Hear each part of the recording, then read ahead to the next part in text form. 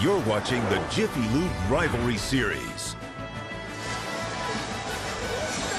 Florida State won the toss and will receive as the Gators, who've already doubled their win total from a year ago, look to get their 9th win and secure a spot in a New Year's Six bowl game.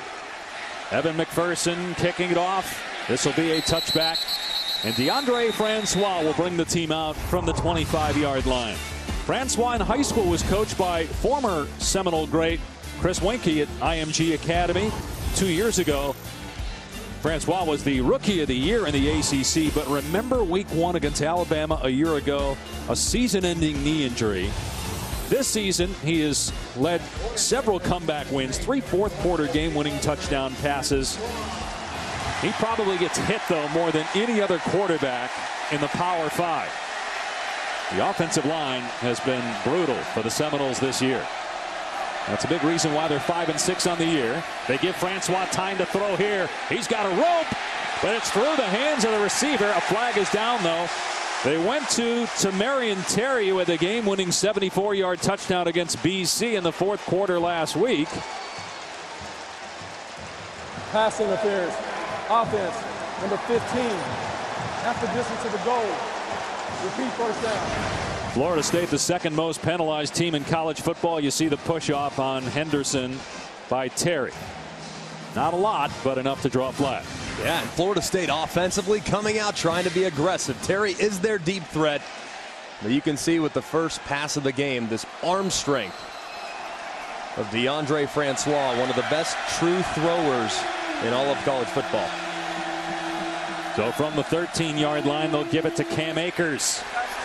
Bottled up after a gain of 1 by Adam Schuler, a grad transfer from West Virginia. And Francois has such a repeatable release. It's just nice and over the top. Very nice spin. But what stands out probably as much as anything when evaluating him is just how tough he is, man. I mean, he takes hit after hit after hit, hangs in there in a very congested pocket, and continues to try to deliver the ball accurately. I've been impressed with his growth this year. Here's 2nd and 21, a penalty marker down. Akers is down as well as Ja'Kai Polite, who's had a terrific year, an all-SEC caliber season from the edge for Florida, made the stick.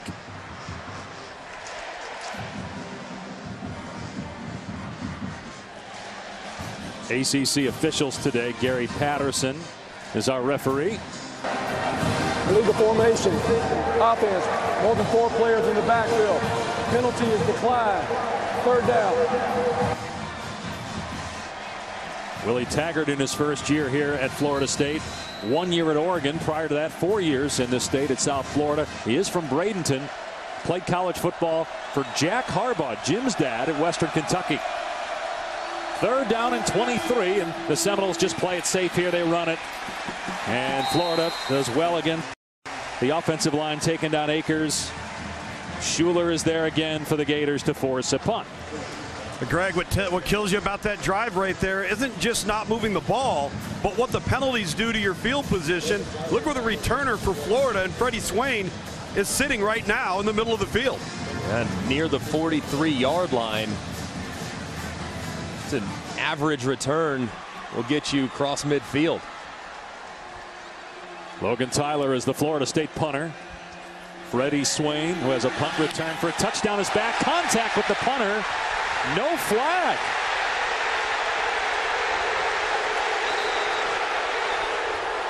It works out okay for Florida State. Side of the tackle box. They're saying the punter was outside the tackle box, therefore it's not roughing the punter. And with the rule to protect punters, it only applies when you are inside the tackle box. Now with a rugby-style kicker, you give up the freedom and you give up the cloak of protection as you move outside that tackle box. Now it's tough sometimes to tell when that tackle box starts because you're not in a true traditional offensive alignment, but right there I think it was a good call. I don't know, man. If he was outside the tackle box, it was by an inch.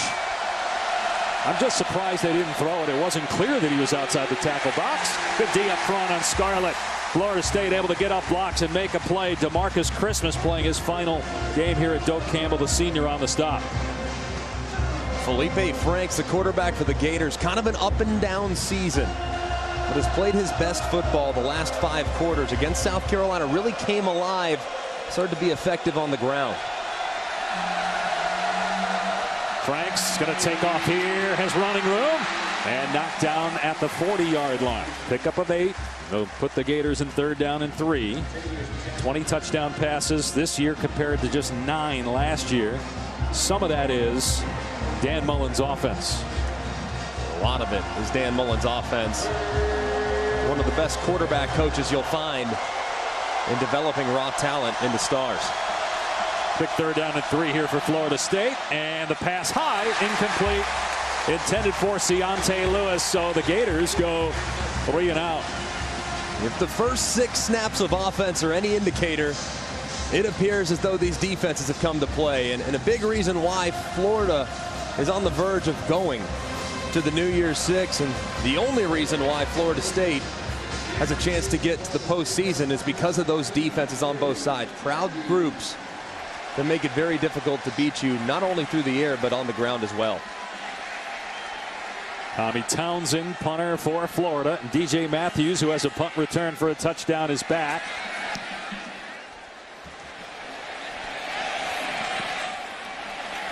And this is an excellent kick. You hear the Gator fans downed inside the 5. Early first quarter of the Sunshine Showdown. After the Seminoles went 7-6 last year, Jimbo Fisher moved on to A&M. Before he took over at Western Kentucky, they were 0-12, and he got that program headed in the right direction.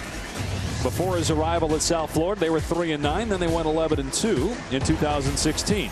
2 years ago, Oregon won just 4 games. So he won 3 more last year at Eugene than his predecessor.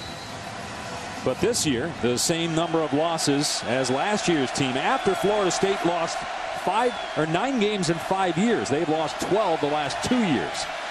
Trying to avoid a 13th. Here's Murray on 1st down. And a great play by true freshman Trey Dean.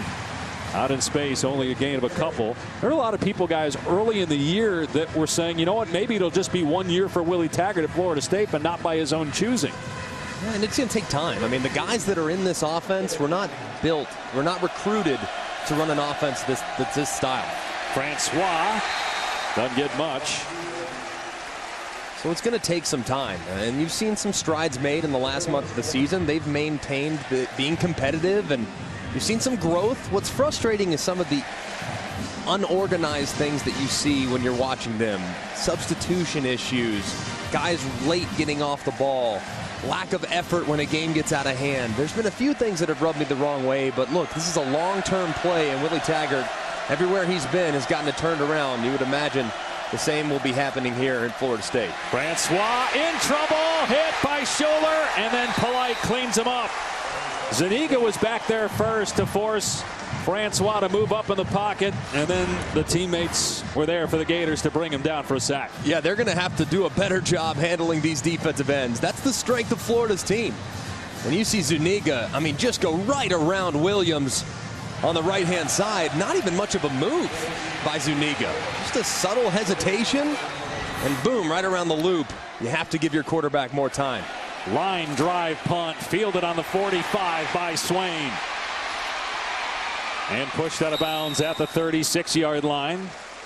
So excellent starting field position for Florida and Felipe Franks. They were 6-1 to start the season when Franks won the job over Kyle Trask in camp. But in the next 2 games, he was held to a total of 189 passing yards, and the Gators lost both of those games. But recently, he's been outstanding. 7 touchdowns, responsible for no turnovers in the last couple games. Led a 17-point come-from-behind win against South Carolina 2 weeks ago in Gainesville.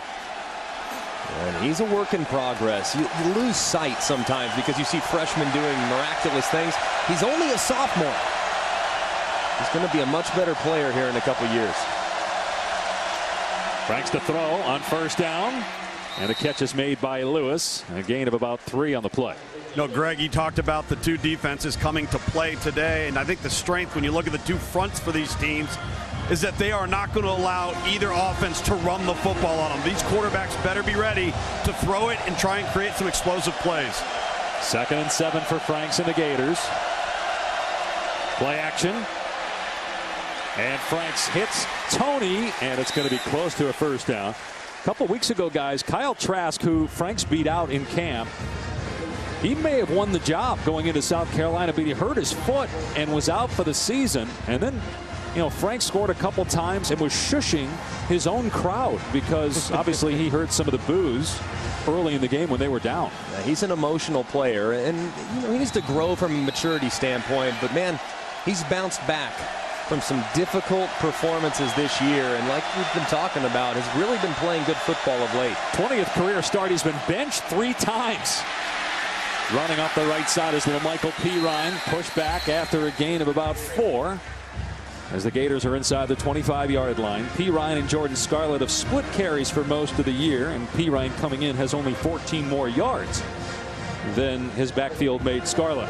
That's probably their best offensive position group. Wide receivers have been up and down. The offensive line has really had their struggles. One group that's been rock solid from start to finish on the season has been those running backs. Play fake here. Franks with time on 2nd down. Everybody covered. Franks leaving the pocket. And he'll tuck it and run and scoot out a play close to the first down. He appears to have it at the 15-yard line. Man, I thought Felipe Franks had a chance. You're going to see a little post corner route right here, and he's open. And Felipe Franks is looking in that direction. I mean, that's open when you're playing against Florida State. You got to cut that loose. That's a big play left on the board in the red zone by Felipe Franks. A good job of making something out of nothing, though, with his legs. This will be a run. Pirine up the middle. Down to the 11-yard line. Leonard Warner, the middle linebacker, is there on the hit. A penalty marker is down, though, in the backfield. Florida State's already been penalized once. Personal foul. Face mask. Number 5. Defense. Half the distance to the goal. Automatic first down. Now that's the kind of thing that the Noles have been doing this year. Dontavius Jackson called for a face mask. You make a good play on first down, but I mean, you could see it clearly. Jackson on the end of the line of scrimmage, not even involved in the play, but taking his right hand and putting it up into the face mask and not letting go. That's the disorganization and undisciplined play you've been talking about, though, with this Florida State team this year. It shows up over and over and over again. At what point is that going to get ironed out? I mean, it's the 12th game of the season. Can't be making mistakes like that. 1st and goal on the 6 for the Gators. Pirine trying to find a hole. Dragged down at the 2-yard line. That was a good run. He hit a defender at his ankles, and he still picked up 3 or 4. Dan Mullen, who was 4-0 in this rivalry as an assistant coach, back when the Gators were winning national championships. Urban Meyer, the head coach here. Sorry about the cotton candy. Here's 2nd down and goal, and Pirine will not get in. Good job at the line of scrimmage by the front for Florida State. It'll be 3rd down and goal. This front is so good. You think you're just going to run right into the teeth of this defense. Good luck. With DeMarcus Christmas and Marvin Wilson. Brian Burns, who can play off the ball in this part of the field, is a handful as well, number 99. Even though it's not senior day for Burns, it could be his final game here. He's an excellent player, could go to the NFL. He's trying to come up big here on 3rd down and goal to 2. It reminds me a lot of Arden Key from LSU a year ago, who has had a decent rookie year in the NFL. Very long, physical player.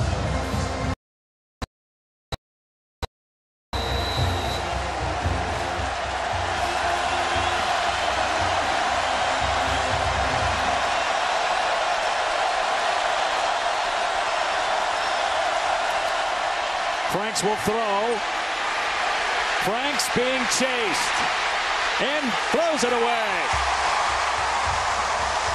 Brian Burns was there for the Noles. 4th and goal. We'll see if Dan Mullen keeps the offense out there or if he brings out the field goal unit for a short kick. And he's got so much faith in his defense. That would be the only reason why he'd think about going here. And Felipe Franks is actually running to the sideline or walking. This surprises me, Greg. I mean, it is cranked up. It is loud down here in this end zone. And Florida has struggled to run the football versus this front on this drive. Well, keep an eye on Kadarius Toney in the slot. They might work an isolation route with their quickest wide receiver. They throw it on third down. It's a quarterback run. No way! Franks continues to go breaking tackles, but he won't get in. Corey Durden was there first. The Noles take over on downs.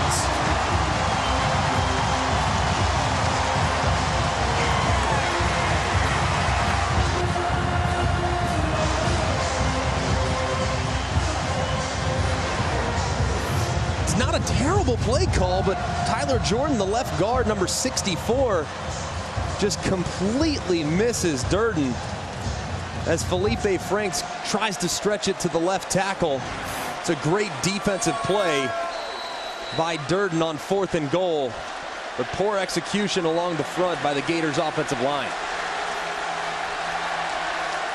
FSU takes over on its 2-yard line with Francois handing it off. Getting out of the end zone is Patrick and pushes the pile out to the 6-yard line. Jacques Patrick, 6'3", 234. That's why he's in there on this series, to make sure that they give some breathing room to Francois. 2nd and 6.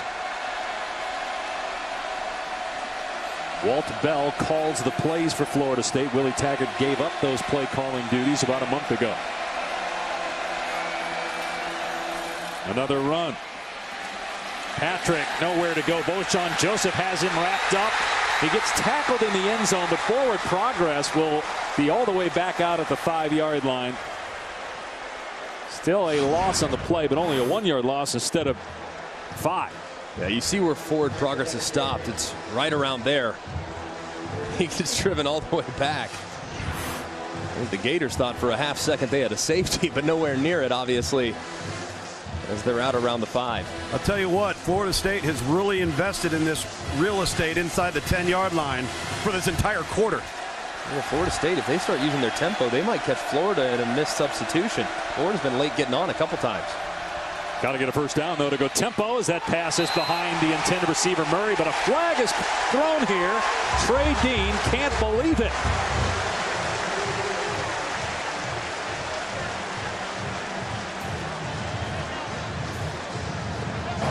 Pass interference. Defense. Number 21. Stop foul. Automatic. First down. I think it's a good call. You see Trey Dean with that left arm that was draped on Murray as they tried to throw the slant. It was actually a bad throw by Francois, way behind. I think that's what gave him the call, too. If that ball's thrown out in front, that might not be called. It was pretty obvious, though, and a good one by the official on a pretty critical 3rd down. Florida State has been to a bowl game 36 consecutive years. They've had a winning record in 41 straight years. Both of those are in jeopardy today. A huge play here, though, on first down on the run. Patrick close to a first down at the 19-yard line. They're 126th in rushing in the country, and now the tempo after they get the first down. Back to Patrick. Up the middle again. A gain of 7 to the 26. Yeah, this hyper speed is so challenging to defend. You just see how quickly Florida State gets aligned. Francois already clapping his hands, asking for the football. Here comes pressure off the edge. The blitz picked up. Francois close to the first down. Brought down by Kyrie Campbell. And this tempo, too, it really limits what defensive coordinator Todd Grantham can call. I mean, he loves being aggressive. He loves pressure, blitz packages, exotics. With this tempo, it's hard to call those plays. He brought the blitz on 2nd down. He did have a DB off the edge there for that 3rd down, Sean Davis. Prior to the snap, false start. Number 59. Offense. 5-yard penalty. 3rd down. And Brady Scott tackle called for a false start. And it's such a huge play. I mean, this is the one thing that you have to make sure you're good on when you're running tempo the way Florida State likes to employ it. I mean, you got to make sure everyone's set, everyone's communicating correctly, because a 3rd and 6 versus a 3rd and 1, two completely different situations for an offense. Well, now what you're talking about, Todd Grantham might bring the heat with a 3rd down and 6. Yeah, keep an eye on the edge, number 33, David Reese. Here he comes. And there's movement again. Was there contact first, though, by Joseph? I think there was, which would mean 5 yards against the defense. False start. No. Number 59. Offense. 5-yard penalty. 3rd down. I mean, you're at home, though, and you're getting called for false starts on your home field on consecutive plays. That's the 4th penalty on FSU today. Man, I'm really surprised by this. They actually got Brady Scott, but look at Voshon Joseph go in, and it feels like that was almost simultaneous. Like it was started by Voshon Joseph over the football. He got back on side. There was no contact by Joseph. Man, he was way into the neutral zone, though. I'm a little surprised by that call. So now it's 3rd and 11. It was 3rd and 1. Francois with time. Oh, there was a receiver open downfield. Instead, he threw it short and it was nearly picked off by Gardner Johnson. There is a penalty marker down in the secondary. But, man, Francois had a receiver down the seam there. Yeah, I think they're going to get Voshon Joseph here. Holding. Defense. 10-yard penalty from the previous spot. Automatic 1st down. So Florida State gets a 1st down by penalty. We've had 3 straight penalties, 2 on the Noles, and now this one on Florida. Yeah, and you actually look at this. It looks like it's right here. It looks like that's where the call is. As Cam Akers is trying to cross-face Voshon Joseph, you see that left arm reach out and grab Cam Akers as he tries to hit that angle route. It's a good call by the official. So 1st down on the Florida State 28-yard line.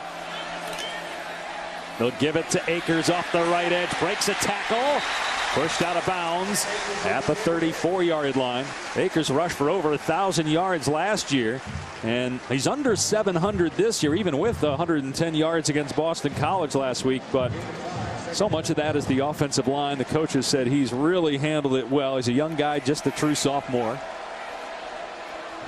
This is going to be maybe a double pass. Yes, a deep ball thrown to Neighbors, who fell down. Oh, Neighbors lost his footing on the pass by Matthews. Incomplete. And you can actually see Chauncey Gardner-Johnson saying, look, look, look, hang on. They're in an unusual alignment. But the rest of the Florida Gators don't recognize it. Just a little outside where the throw might be, but my goodness, if he keeps his feet, that's likely a catch for Neighbors. Instead, it's 3rd and 5. You see Akers leaving the backfield. Francois, pressure coming, takes a shot down the field and thrown out of bounds.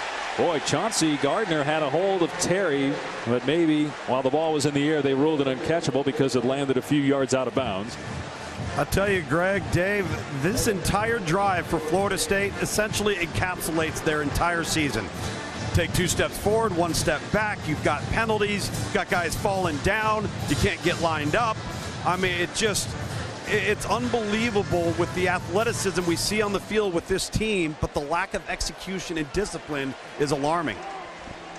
And now the Noles have to kick it back. Inside 4 minutes to go here in the 1st quarter. Good punt, driving Swain inside his 15-yard line. And good coverage by Florida State. Swain tackled at the 24. 52-yard punt, 8-yard return, no score, late 1st.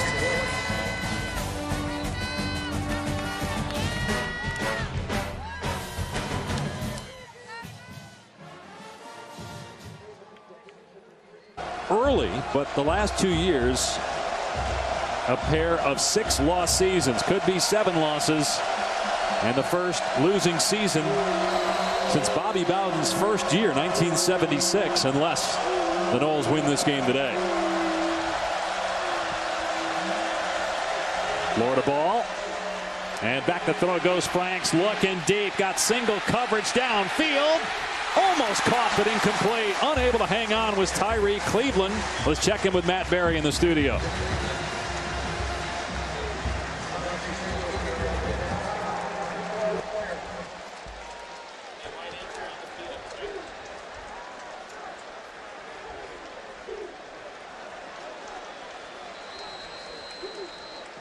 All right, Matt, and no score here. Tyree Cleveland, the intended receiver, injured on the incompletion.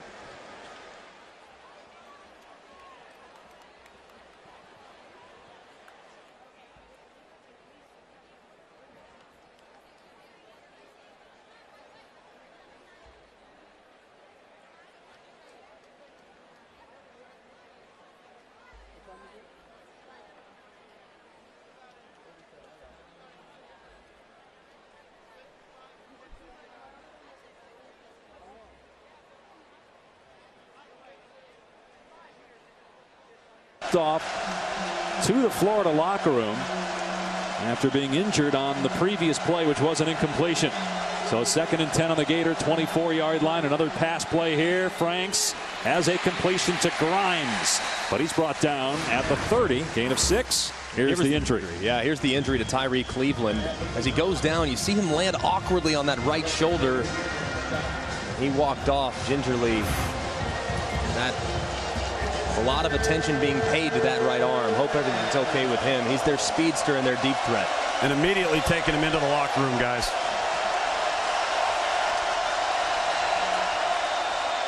Here's a swing pass on 3rd down and a 1st down for the Gators. Josh Hammond. And he had Grimes out there blocking against Asante Samuel. They went to high school together in Sunrise, Florida. Yeah, what a great block by Grimes. Really made the play to get the conversion. Nice fill-in for the injured Tyree Cleveland. 1st down on the 39-yard line. Scarlett running left. Picks up about 4. The 2nd time in the history of Florida football that they've won 8 games after being under 500 a year ago. The last time was 1980. Florida won 8 games after a winless 1979 season. And so Mullen with the 2nd most wins by a first-year FBS head coach. Josh Heupel, UCF, have won 11 games. You wonder if they'll get 12 now that Mackenzie Milton is certainly out after that horrific leg injury. Here's Franks throwing it downfield, a diving attempt, and it's a catch. Pulled in by Jefferson inside the 20-yard line for 37 yards. What a beautiful catch by Jefferson. Fully extended. Does he secure it? Looks like he does. Yeah. Remember, the ball can touch the ground as long as there's not a lot of movement. Once it does look like that ball is secured, but they're definitely going to take another look at it. As long as you don't lose control. Ruling on the field is a catch. Previous play is under review. And Jefferson is injured.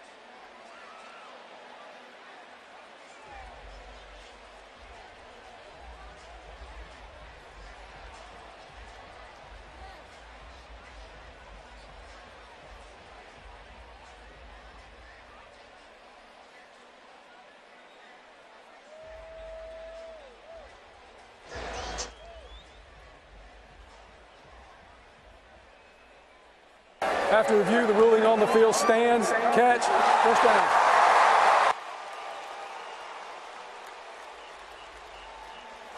Media timeout.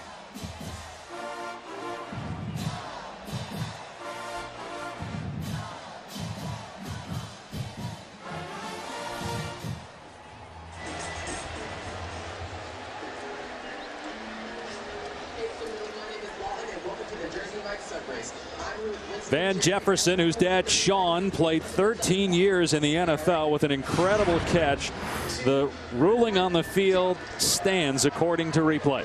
Yeah, and if you see it, it touches the ground. That's clear, but it can touch the ground as long as the ball doesn't move once it touches the ground. So it's pretty clear just based on what the official said. He said the call stands. They can't confirm it, but it has to be indisputable video evidence to overturn. And based on the angles that we took a look at, I think it was the correct call by this ACC officiating crew.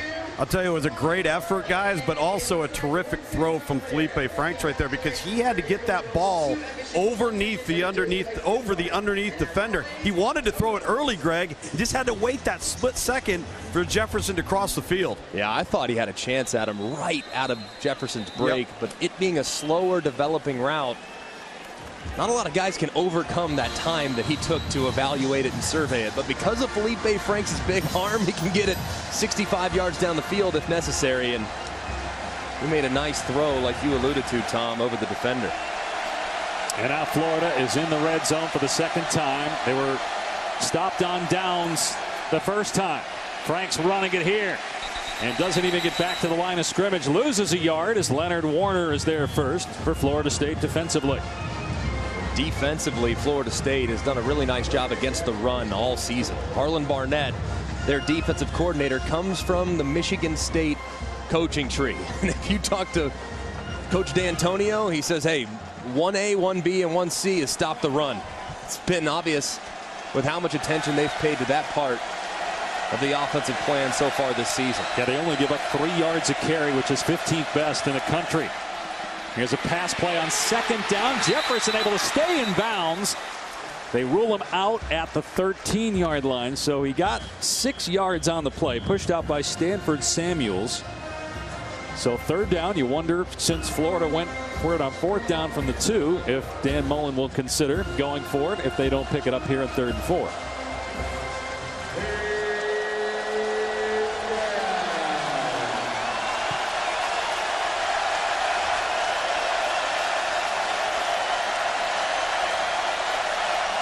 Franks to the air.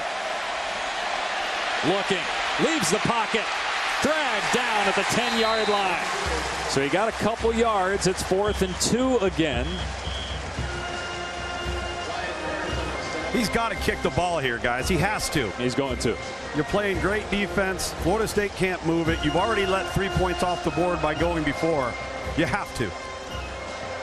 And a great effort there by Brian Burns to bring Felipe Franks, who's a big boy, down in the open field as he retracked after his pass rush to force the field goal.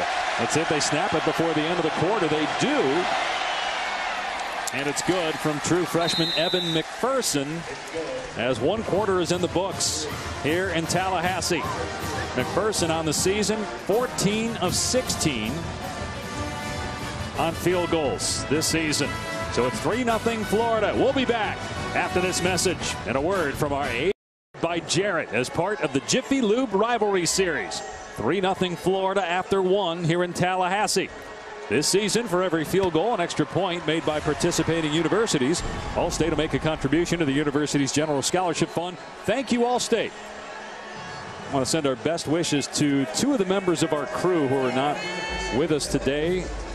Roger McNally and Bob Bortz. Get well soon, guys. I know this is our last game as a crew until bowl season, as Florida State decides to bring it out. Keyshawn Helton, and he gets absolutely throttled at the 15. There is a penalty marker down at the 32-yard line as we take a look at our unexpected outcome, brought to you by ExxonMobil. It was last week. DeAndre Francois to Tamarian Taylor, a 74-yard touchdown pass. The first FSU player since Peter Warrick 20 years ago with 2 70-yard receiving touchdowns in the same year. And it gives the Noles a win over a ranked team and keeps their hopes of a bowl appearance alive. Remember, they've been to a bowl game 36 straight years. Holding, by the way, was the call on the kickoff. As, again, a poor decision by Helton just to run it out of the end zone. Should have stayed put. But you look at some of their deficits. They were down to Samford. Yeah. And came back to win that game. And couldn't get anything going in that game either. I mean, it's been pretty remarkable. This group's been resilient. You have to give them that. There's a lot of issues that I have with the decisions and some of the penalties and just unsound play, but they've been resilient. They've bounced back. Here's Patrick on first down. Lowers the shoulder and runs over Jawan Taylor to the 13-yard line, picking up 4. It's so difficult, guys, when you're trying to be a tempo team. Tempo is all about getting first downs. If you can't get first downs, you can't be who you are. And it's one of the reasons why this offense has sputtered so significantly. They can't ever get into rhythm. They have 3 first downs so far here today. Wow, what a shot as Patrick lowers the boom on Voshon Joseph at 235. Patrick outweighs the Miami middle linebacker. I'm telling you, man, Voshon Joseph will hit you too. But don't stand on the tracks while the train's coming through. Patrick's a load when he gets full head of steam. And they run it here on 3rd down and 2 with Patrick. Going to be close. Sean Davis in there first. Patrick is injured on the play. As you see, Florida State is short. So 4th down. They'll tend to Patrick. Will step aside.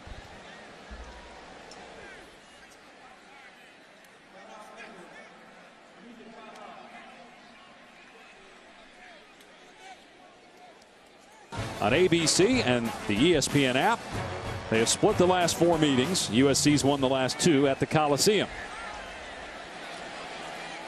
Here's the punt by Tyler, and it drives Swain back inside his 25, and he lets it go. It does check up, and Florida will have it at the 26-yard line. A 57-yard punt. Taco Bell is celebrating student sections and passionate fans like these, awarding the best student section of the year.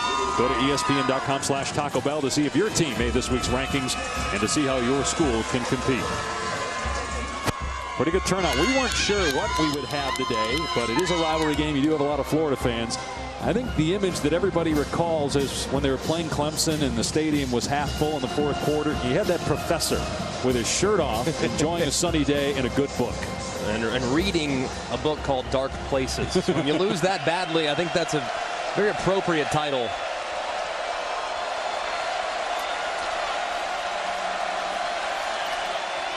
Florida will run it to the left on 1st down, and look out, there goes P. Ryan. Inside the 30, nobody gonna catch him. 74-yard touchdown.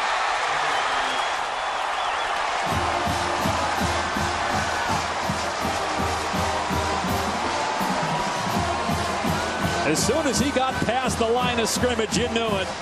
He was out the gate.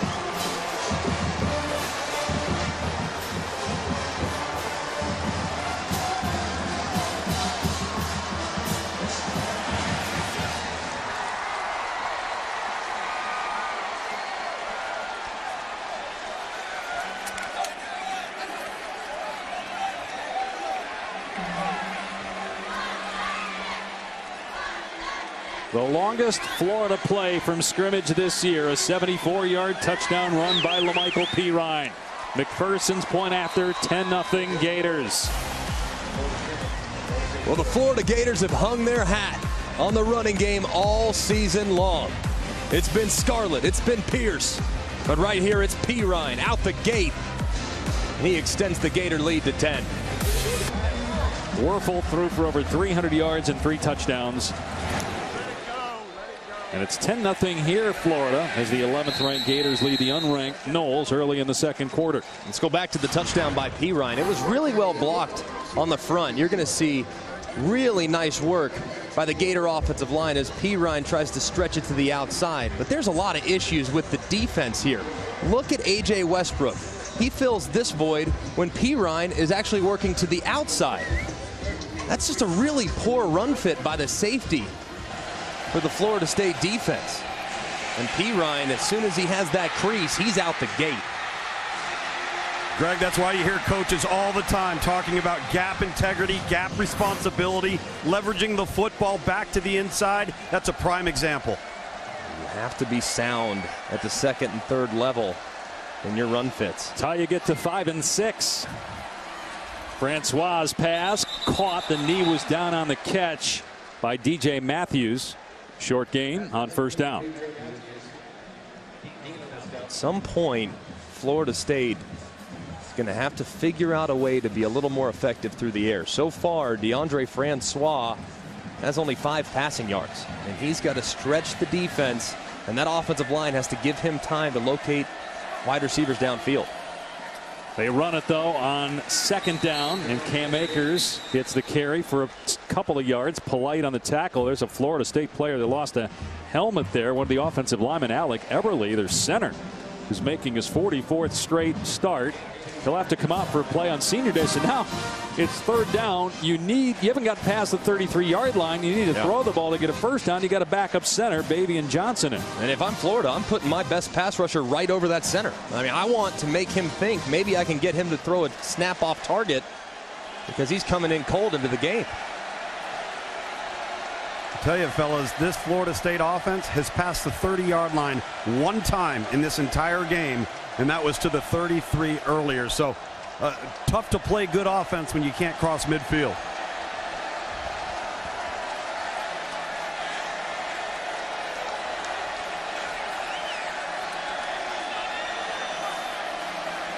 Francois facing pressure. Akers wide open. The Gators lost him in space, and there he goes past the 40.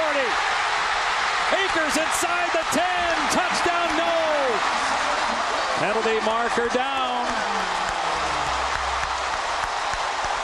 70-yard touchdown if it stands.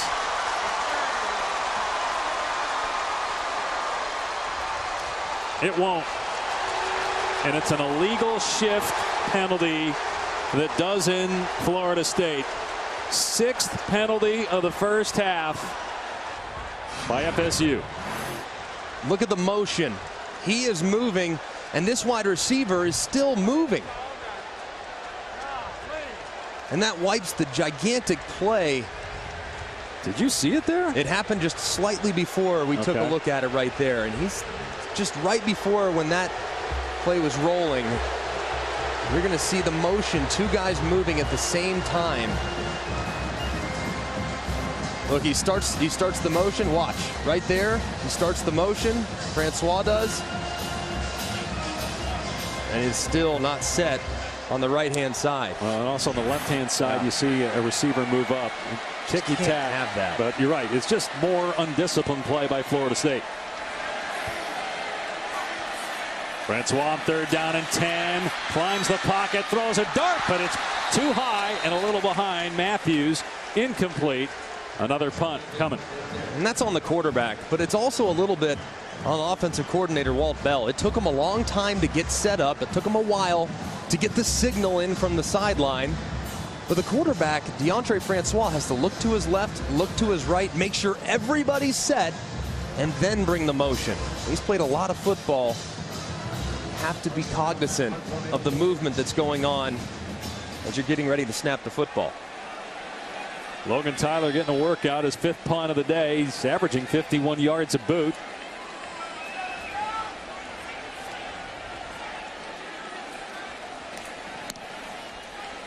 And it's another good kick. Fielded on the 24 by Swain. Makes the first guy miss. And up to the 34-yard line. 51-yard punt.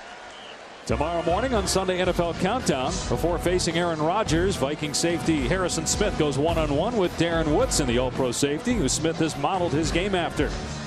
And also a story on Cam Newton of the Carolina Panthers. Sunday NFL Countdown 10 a.m. Eastern, ESPN, as well as the ESPN app. And then Monday Night Football. How do you top last Monday night? Rams Chiefs. All the pressure on the Titans and Texans, but there's some exciting quarterback play there as well with Marcus Mariota and Deshaun Watson. The Texans have won 7 in a row. Yeah, they're playing as well as anybody. Started the season. It really looked like they had nothing going this year. It just wasn't their season. And then sure enough, what a turnaround for Coach O'Brien. They were calling for O'Brien to be fired after that bad start in September. Here's Scarlett off the right side. Past the line of scrimmage for a gain of 1. Good job there by Dontavius Jackson.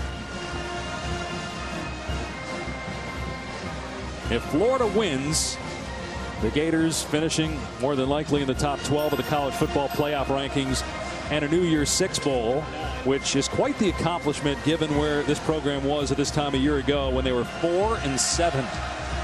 And Dan Mullen deserves a lot of credit in his first year for getting this thing pointed in the right direction. They'll run it again on 2nd and 9. And Scarlett is tripped up at the 39.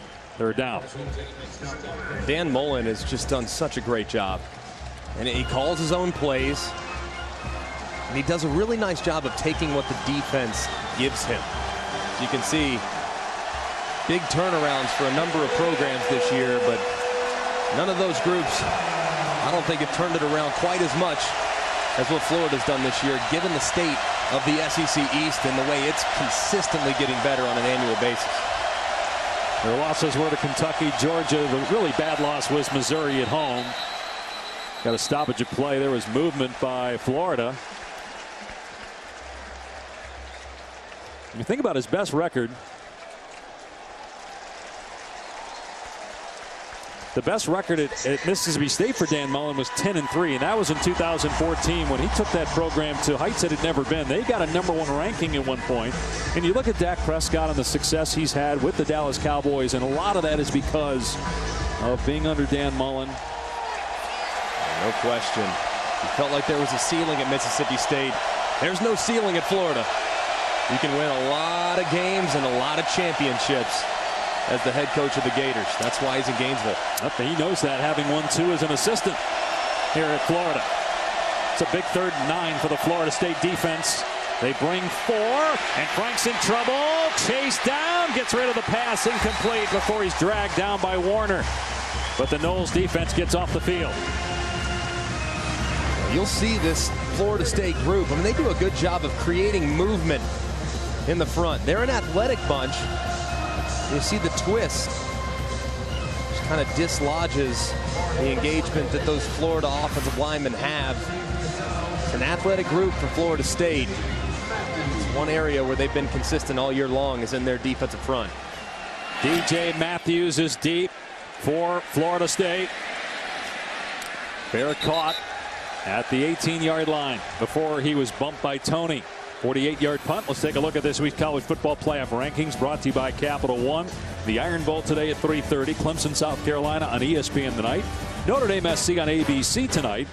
Ohio State up on Michigan, now 14-6. We just saw the Buckeyes last week. Their defense really struggled in that game. There's no question with Dwayne Haskins. They have the firepower to win that game. Yeah, they do. I mean, they have a lot of pieces, but for whatever reason, when you watch Ohio State, they just can't seem to put it all together. It's almost frustrating. You see that Urban Meyer's frustrated, visibly agitated on the sideline when he watches some of those plays his defense gives up.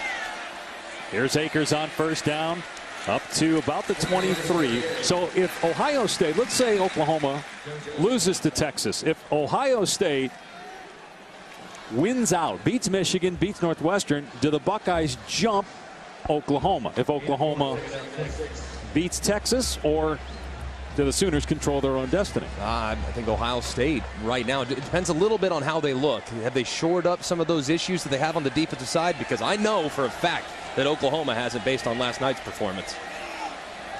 Gave up 56 points and won the game against West Virginia. Francois gets leveled, and he throws it out of bounds. Just doesn't have a lot of time back there. Was trying to hit Murray. 3rd down and 6. I think it would be Ohio State, guys. As a complete top-to-bottom team, Ohio State's maybe had some of their issues.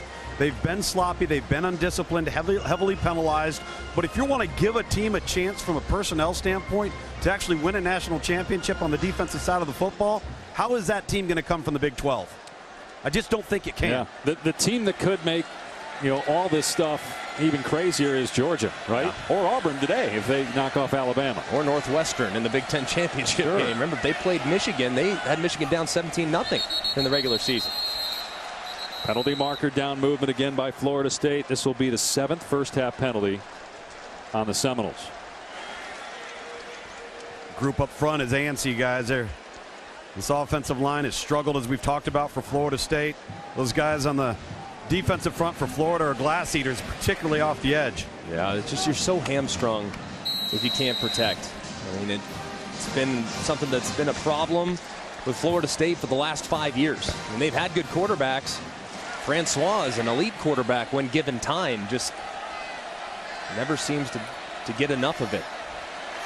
Now it's 3rd down and 11, and boy, Francois throws high, incomplete. There was pressure on him. Helton, the intended receiver, Zuniga right on the snap. was in the backfield.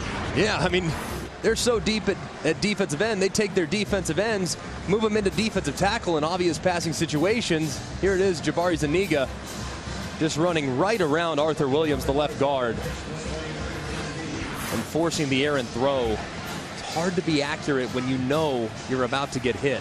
Gotta stand in there, be tough, and man, has Francois been tough throughout the course of this season. Just 2 of 6 passing for 5 yards. Florida going to set up the return here. Tyler with another good punt, and the fair catch made at the 37-yard line. 48-yard punt, no return. 10-0 Gators.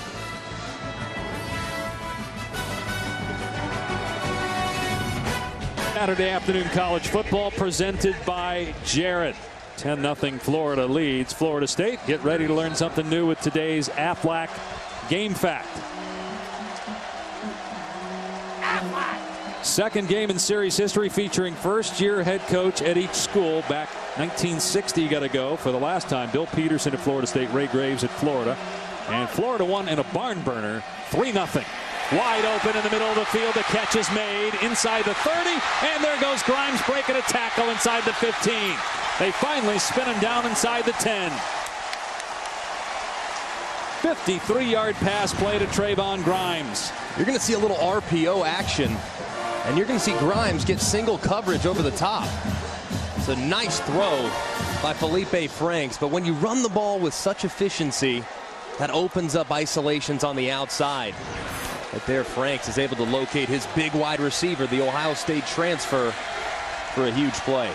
Back here in Florida is from Fort Lauderdale originally. First and goal for the Gators at the 9-yard line. And this can be a design quarterback run for Franks. Tackled from behind. A sack. Loss of 2. It's Janarius Robinson, sophomore from Panama City, Florida, whose family home was destroyed because of Hurricane Michael recently. He and his family had to evacuate to Georgia, but everybody's okay. Robinson, through help with the NCAA and the university, was able to get a GoFundMe account that actually ended up raising double the money he needed. So it's pretty cool that a lot of people stepped up to help Janarius and his family. Second and goal from outside the 10. Empty backfield. Franks looking. Pass batted down by Robinson.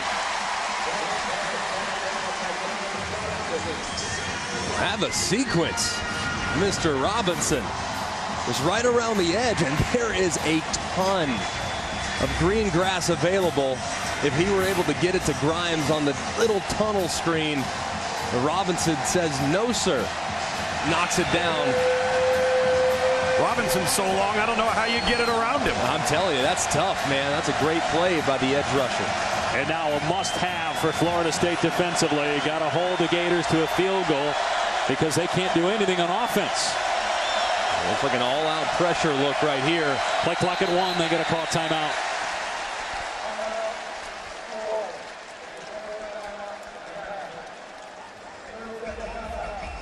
So while we have a moment, let's check in with Matt Berry in the studio.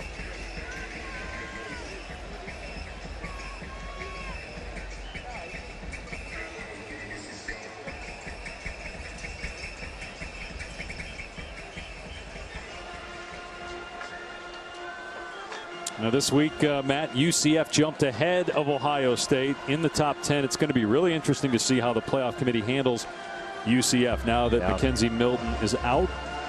If they lose to Memphis in the championship game of the AAC next week, obviously they won't be in a New Year's Six game anyway. No doubt, and a huge game too tonight. I mean, Boise State has a massive game tonight. They're in the realm. They play in Utah State, and that's a heck of a game on ESPN tonight. Yep. And in Boise, and the winner of that game, they could potentially find their way into the New Year's Six if in fact UCF is upset by Memphis without their quarterback next week. Third and goal for Florida from the 11, and the Florida State defenders in the backfield. Brian Burns, the kind of stuff that, I mean, at some point, Offside. Defense. Number 99. 5-yard penalty. Still third down. I mean, you can blame the players. You can blame the coaches. The bottom line is it's ridiculous when you're getting offside penalties called in a must-have situation, and it's your 8th penalty in a quarter and a half. It just can't happen. I mean, critical down and distance. You have to be so mindful of everything. You got to watch the ball. You're on offense or on defense if you're Florida State. So now 3rd and goal from the 6. Looks like a change in the play call here. The timer's down to 6. See if Franks finds Swain on a corner route. Franks has time. Robinson coming, and Franks has to throw it away. Good coverage in the end zone by the Florida State defensive backs. Swain was the intended receiver. Felipe Franks upset with the referee. He thought there should have been a face mask call by Robinson, and he's right. You hit the quarterback in the head. That's a personal foul. Yeah, and you grab the face mask too. He's in a throwing posture. I mean, that to me should have been half the distance to the goal and a 1st down for the Gators. And not to pile on, but again, that's just something if you're Willie Taggart. I mean, you got to be pulling guys out of the game when they make mistakes like that, even when they're not called. Short field goal try, 23 yards for McPherson. And the Gators extend their lead to 13-0 over Florida State.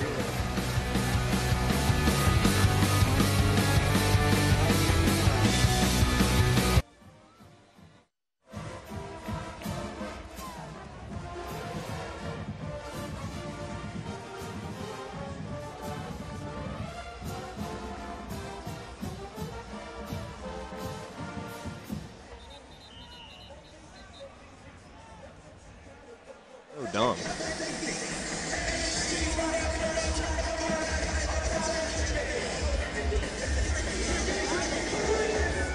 They pass Greg McElroy and Tom Luganville back at Doak Campbell Stadium in Tallahassee. The Seminoles trying to keep a bowl streak of 36 consecutive years alive, but doesn't look good right now. Down 13-0 to Florida. They have not moved the ball past the 33-yard line in this game. They've also committed 8 penalties for 51 yards. So they have more yards and penalties than they do total offense.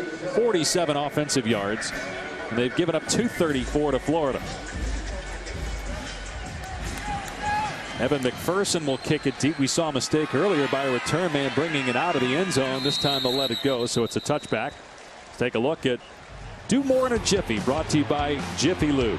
Jabari Zuniga has been unblockable early in this football game, not just as a pass rusher, but also in the run game. Right there, tracking down Francois, and then on a 3rd and short, stopping Patrick. And finally, he makes his presence felt on the pass rush around the edge. He's so disruptive. One of 3 edge rushers for the Gators that can absolutely change the game. Him, Ja'Kai Polite, and C.C. Jefferson are 3 of the best in the entire country when it comes to affecting opposing quarterbacks. Penalty marker thrown in the secondary. Illegal substitution. Defense. More than 11 players in the formation. 5-yard penalty. Still 1st down. Well, right there, they had C.C. Jefferson on the field. We just talked about the 3 defensive ends. Well, they had all 3 defensive ends on the field right there, all trying to get after the quarterback. Here's a wide receiver screen, and nothing doing. Boshawn Joseph all over that. Trayshawn Harrison on the tackle, true freshman from Seattle. So nothing there, 2nd down. This needs to be a part of this offense. In a game like this, against an elite group rushing the passer, you have to be able to throw screens and disrupt the rhythm of those pass rushers on the opposite side. But Boshawn Joseph sniffs it out and makes the play. Their 2nd down. Akers gets the call, and it looks like he's got a 1st down past the 30-yard line. Cam Akers, a sophomore from Clinton, Mississippi, at 110 yards on 14 carries against Boston College. 19 yards on 7 attempts in this game.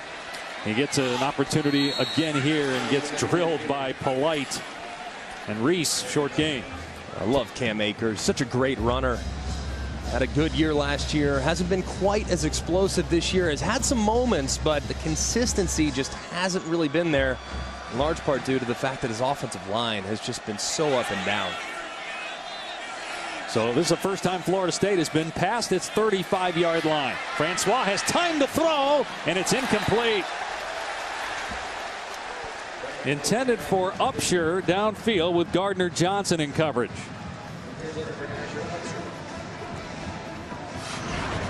Francois trying to throw this into very tight coverage. Little contact there, as you can see. Chauncey Gardner-Johnson closing in on Upshur. Probably a good no call, given that the pass was a little off target. I agree. 0 for 6 on third down for Florida State. Only 5 passing yards for Francois. He needs 10 to move the chains. Francois has to leave the pocket. Past the 40, turns it upfield and gets the first down. Good run by the quarterback, DeAndre Francois, to the 46-yard line before Voshon Joseph makes the play. Really nice job by Francois. Nobody open downfield. Let that clock go off really quick in your head and try to make it with your legs. Great athlete is Francois. First third down conversion of the day for Florida State. Francois over the middle. And for the first time, the Noles are in Gator territory.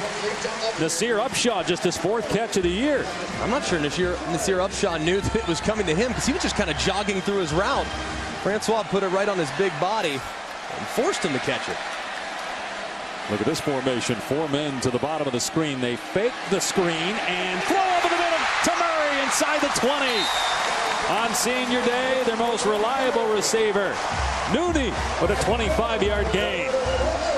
The quads bunch is so difficult to defend. It's just a quarterback's dream to get Murray in the open field like that. Nice throw. A nice design by the Seminoles offense.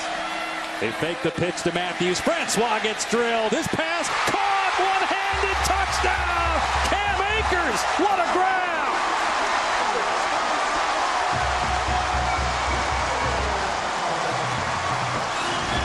As good as it gets.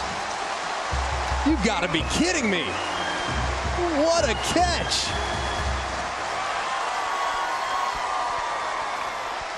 Unbelievable concentration by the sophomore running back. Can you say SportsCenter top 10? Cam Akers gets Florida State back in the game.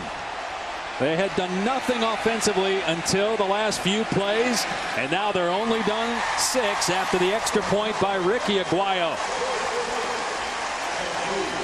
DeAndre Francois has been bruised, battered, beaten all season. He hangs in here, takes a shot as he delivers the ball, and Akers does the rest, pinning it against his helmet. The Noles back in the ball game here in this rivalry with the Gators.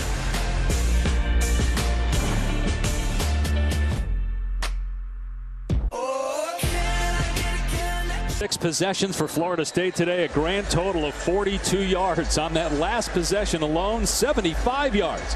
And DeAndre Francois on 3rd and 10 with his legs got a first down, made a couple of great throws, including the touchdown pass to Akers, and then the kickoff sails for the back of the end zone for a touchback.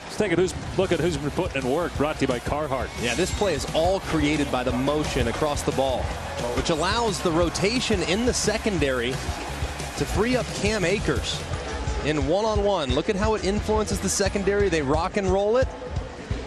And Cam Akers just runs right past Jawan Taylor and makes an unbelievable catch on the seam route. I mean, you don't see catches like that from receivers very often. You never see catches from running backs like that. I mean, that is remarkable. What a play by the sophomore. And if he catches it with 2 hands, it's a great grab, but he did it with 1.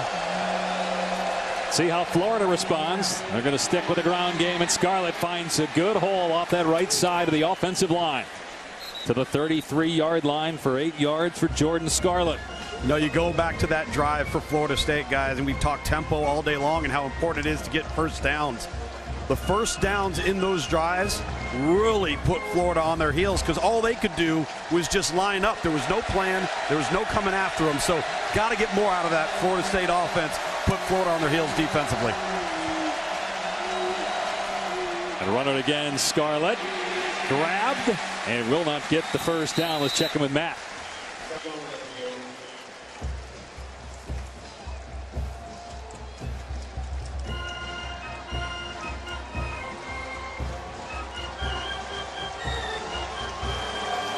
All right, none of us said we'd be surprised if Ohio State won, but are you surprised by the score? Yes. 21 points against that defense. Keep the football. They are clearly off to a really nice start in Columbus. Short yardage situation here for the Gators. Franks going to hand it off. Scarlett got it. Past the 35-yard line. It's a shove at the end, but forward progress stopped at the 37. DeAndre Francois talking to his offensive lineman there, showing some leadership on that Florida State bench.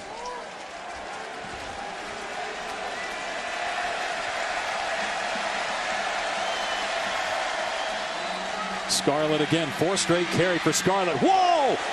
He got rid of a defender, Dontavius Jackson, that time. A forearm shiver with the ball in his right hand. He takes his left hand and drills the linebacker trying to make the tackle. How about this right here? Right in the hole. Boom! And Jackson goes flying. Scarlett, man, he runs angry. Every time he touches the football, he looks mad. Well, he didn't get a carry last week. They played Idaho. He got some rest. He's carried it on 5 straight plays. They get him this time on 2nd and 4. Maybe lost a yard on the play. It was Dontavius Jackson with a little revenge. He was in there first, and Jade would be as well for FSU. 3rd down coming up. It's a huge 3rd down for Florida State. Their offense just went down the field. Now they have a chance to get off the field and maybe get it back to that offense in a 2-minute situation to steal some points before the end of the half. Huge play right here for the Seminoles defense.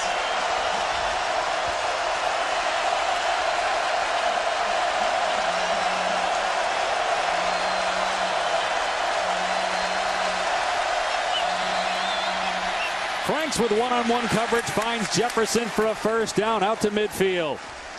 Stanford Samuels in coverage, and Jefferson won that battle. Now all the attention from Florida State was to the left side of the field, which gave Felipe Franks and Jefferson one-on-one coverage on the slant. It was a nice throw by the quarterback, critical down and distance. That's twice now, Greg. You get that isolated slant versus a tall corner, and Stanford Samuels 2-0 for Florida this time.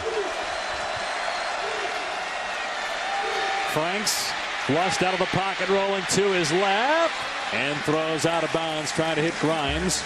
Leonard Warner and Brian Burns both with some pressure. 2:06 on the clock here in the half. 13-7 Florida. This part of the field too, I mean, this is when you can start to get a little aggressive, knowing that you're near the 50. You don't want to potentially give it back to Florida State with a ton of time, but this part of the field, knowing you can pin them really deep, you need to be cognizant of the clock. Throw it. If you have to throw it away, no problem. Just live to play the next down. And Greg, Florida gets the ball on offense coming out of the locker room at half. Play clock down to 2 here, Tom. They snap it, and Franks takes off into Seminole territory. Close to a 1st down. It's a good run by Felipe Franks, 6'6", 240-pound quarterback. Does have 6 rushing touchdowns this season. He's short, 3rd down and 1. You would imagine you're probably going to get another quarterback run here to pick up the 1st down. Felipe Franks is such a big body. If he gets under center, you got to be very alert for a quarterback sneak. They're 2 for 2 on 3rd down this drive. Pirine is the deep back, not Scarlett. It'll be Pirine, and he will not get it. He lost yardage. Great job up front by Florida State. Frederick Jones in there first for the Noles, along with Burns. Does Dan Mullen go for it again here? Or do you punt and pin Florida State deep? The Noles are going to use a timeout. That will leave them with 2. I'd pin it deep. I'd punt it. I look at this situation. I look at how the first half has gone. Florida, for the most part, has been pretty dominant in a lot of ways. So I would punt it. I would pin Florida State deep, and I would not give them an opportunity to maybe have the lead heading into halftime because of a mistake I might make. Greg, how much credit does DeAndre Francois deserve for the Seminoles just having a shot after what he did last week in the 4th quarter and then what we saw on that last drive? Well, he hung in there. Even on the touchdown pass, he was getting absolutely annihilated as he delivered accurately to Cam Akers. I mean, he has been their backbone. In a perfect world, you'd love the running game to be elite, but it just hasn't been this year. It's been kind of up and down. But when Florida State's been good, it's been because of DeAndre Francois and his strong right arm. So he's got to be at his best in this drive and in the second half to pull off the upset. Obviously, Florida State will be on alert here for a fake on 4th down and 3. Townsend waits till his gunners get down the field, and the return man got drilled unnecessarily by James, and the ball is picked up. Nick Farr, the long snapper, not sure what he was thinking, but then the Gators stopped, and the return man, Matthews, took it past the 30-yard line.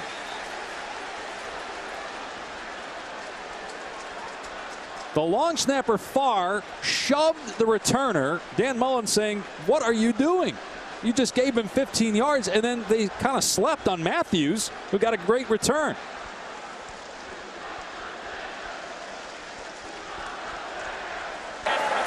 What number?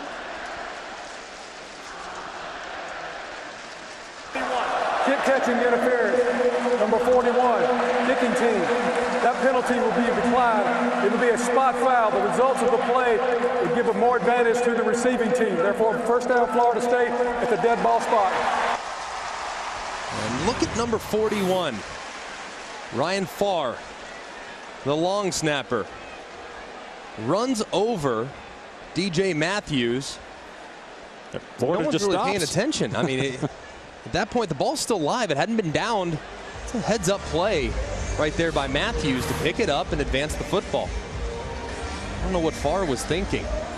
Way too much attention being paid to the Florida long snappers the last 3 weeks. Right there. That's right. Right there, Farr making a really bad decision to knock over Matthews, and then 2 weeks ago against South Carolina, down 10 against South Carolina doing the air guitar. The ball was dead when the receiving team, Florida State player, picked it up. The kick catching interference is being forced 15 yards from the spot of the foul. First down. So it was dead. They just completely did a 180 on the field. Still a 15-yard penalty for kick catch interference, and it puts the ball past the 20-yard line. 56 seconds left. Florida State with 2 timeouts. You wonder how Willie Taggart will handle this situation. The return man did signal fair catch. Therefore, it was dead as soon as he touched it, and that's the reason why they had to bring it back and then assess the penalty. Francois throwing. It's caught past the 30-yard line by Terry. Close to a first down. It is a first down, so the clock will stop to move the chains. They'll start the clock and the ready for play, and the Noles will keep their 2 timeouts. Francois to the air again. Pressure coming. He gets drilled. Finds Terry again. Did he get a foot down? No. He landed out of bounds. Incomplete. Donovan Steiner in coverage. Really nice effort by Terry. Just a little bit wide. You have to also give credit to Steiner, knowing where he was at on the field and forcing Terry out of bounds as he was airborne. 2nd and 10, 40 seconds to go. Florida State down 6 here at the end of the first half. Francois in trouble again. Throws a deep ball. Overshot the intended receiver, Keyshawn Helton. 34 seconds left. 3rd and 10. Interesting look right there defensively for Florida. I mean, their safeties were almost 30 yards apart, doubling the outside wide receivers, which gave you a ton of room in the middle of the field. Just too much juice on it on the throw by DeAndre Francois. And that's where the receivers for Florida State, not very big. Todd Grantham, the defensive coordinator, must feel pretty good about his matchups with his safeties over the slots. 3rd and 10. Do you throw it, try to get the first down, just run the ball and end the half? Because if you don't pick up 3rd down, Florida's going to call timeout. It's 4th down. You punt it back to the Gators. I'd throw a screen. See if I can't maybe make a guy miss and find some open space. Coming up on the Capital One halftime report momentarily with Kevin Negandhi, Mac Brown, and Jonathan Vilma. They'll obviously be checking in on Ohio State, Michigan, a first half thriller in Columbus. Georgia rolling over Georgia Tech. Both you and Tom said that you thought that would be a good game. Syracuse, meanwhile, going for 9 wins, taking on BC. Michigan, we're told, scored twice in 6 seconds. So the guys will give you the highlights and update you on that score at the Big House.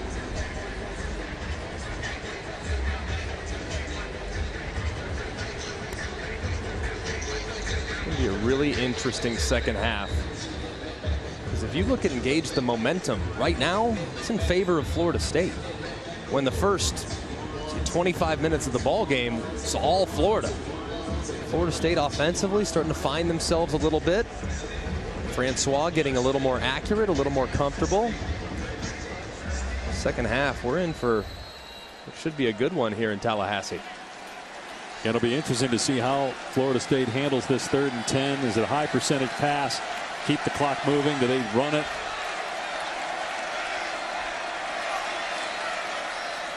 Francois sacked at the 28, and Florida, you would think, would call its final timeout, and it will with 27 seconds left.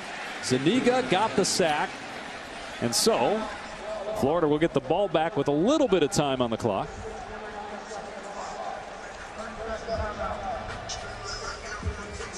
So we were talking a little bit earlier about DeAndre Francois. Let's talk about the other quarterback and Felipe Franks. No touchdowns in the game, but he's been solid, and he's a guy that was benched a few times and almost benched again, but an injury by Kyle Trask changed the course maybe of the rest of the season for Florida. Do you think he's been maligned unfairly in Gainesville? I think that he right now is a game manager. At this point in his career, he doesn't have to do a whole lot because of how good they've played on the defensive side of the football. But when you are Florida and you're accustomed to seeing Heisman Trophy winning quarterbacks, and everyone is going to be measured to the standard that was set by Tim Tebow a decade ago, you're going to fall short of those expectations. And I think that he's done just fine. He hasn't done anything catastrophic. His defense is playing well. He needs to continue to be smart with the football and not take unnecessary risks. Hey, Dave, Martin Scorsese called, says he's looking for some extras in his next film. Yeah, I like the suit, Dave. That's got a very Goodfellas casino feel to it. Is Tommy 2 times get the papers coming up? And keep it up, and Nicky Santoro will be on the sideline next week. We'll find you in a swamp somewhere. Timeout of the half. 30-second timeout. A timeout here called by, keep laughing, Tom, by Florida State. Tonight, it's number 3 Notre Dame and USC from Los Angeles. The Irish win. It's an unbeaten season and a berth in the college football playoff. 8 Eastern will kick it off. 5 Pacific on ABC. All right, real big picture here with Notre Dame.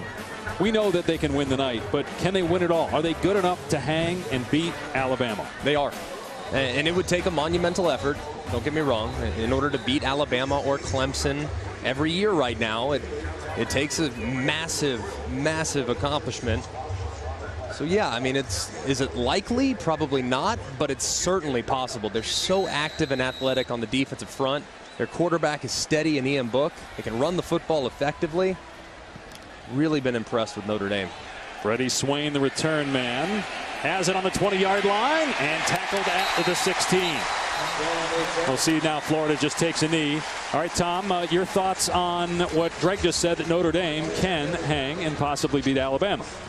Absolutely. Listen, I think the matchup for the playoffs is important for Clemson. What seed are they? Excuse me, for Notre Dame. What seed are they? Because I don't know if Clemson is a matchup for Notre Dame. I think Notre Dame would like to play Clemson. I think they look at Clemson as being an advantageous matchup for them. So be that 2 to 3 seed if you're Notre Dame, may be the best opportunity, because I don't know if anybody right now is an ideal matchup for the University of Alabama. And if Clemson and Notre Dame are playing in Dallas, tell me that won't be a pseudo home game for the Irish. No doubt. Just given the stakes and given how much money Clemson fans have had to spend over the last couple of years going to championship games. So I think that would be a remarkable matchup if it comes to fruition. 13-7. It looked like Florida was going to rout Florida State, but a nice drive by the Seminoles midway through that second quarter to make it a game again. When we return, Kevin Negandhi, Mac Brown, and Jonathan Vilma have the Capital One halftime report after this message and a word from our ABC stations.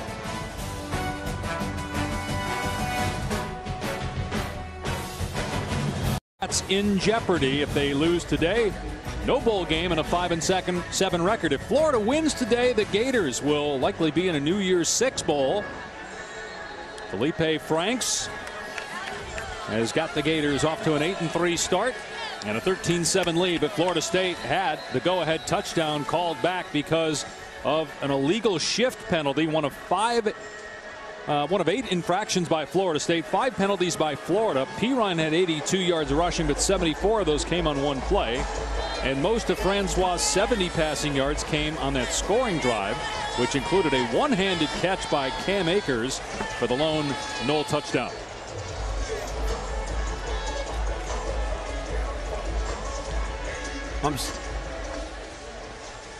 Florida will get the ball to start the second half.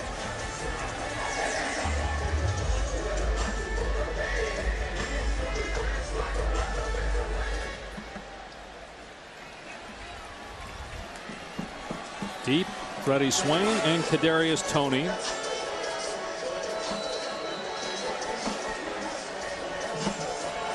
Logan Tyler with a busy first half, mainly punting. 7 punts for Tyler. He'll kick it deep, and this will be a touchback. It'll come out to the 25. Take a look at our Pacific Life game summary. Florida had 264 yards of total offense, Greg McElroy, but most of them, or a third of them anyway, came on this one play here. Yeah, just a big run by Pirine around the left-hand side. One of the few plays that Florida State did not hold up well in their run defense. And then the drive that you alluded to, capped off by a one-handed catch by Cam Akers in the end zone. Just a beautiful throw, even better catch. And a nice response, because had they not scored there, this game could have gotten sideways quickly for the Seminoles. Jordan Scarlett runs on first down and gets about 5 out to the 30-yard line. Dave Pasch, Greg McElroy here in the booth, and Tom Luganville down on the field. All right, what has to happen for Florida State not only to take the lead but end up winning this ball game? They have to do a better job at the line of scrimmage. It feels like it's the same thing every single week with Florida State. When they protect DeAndre Francois and give him time to locate these receivers downfield, he can be effective. And they have to also too commit to the run game. Give Cam Akers a shot. Pirine breaks free and gets the first down out to the 37-yard line.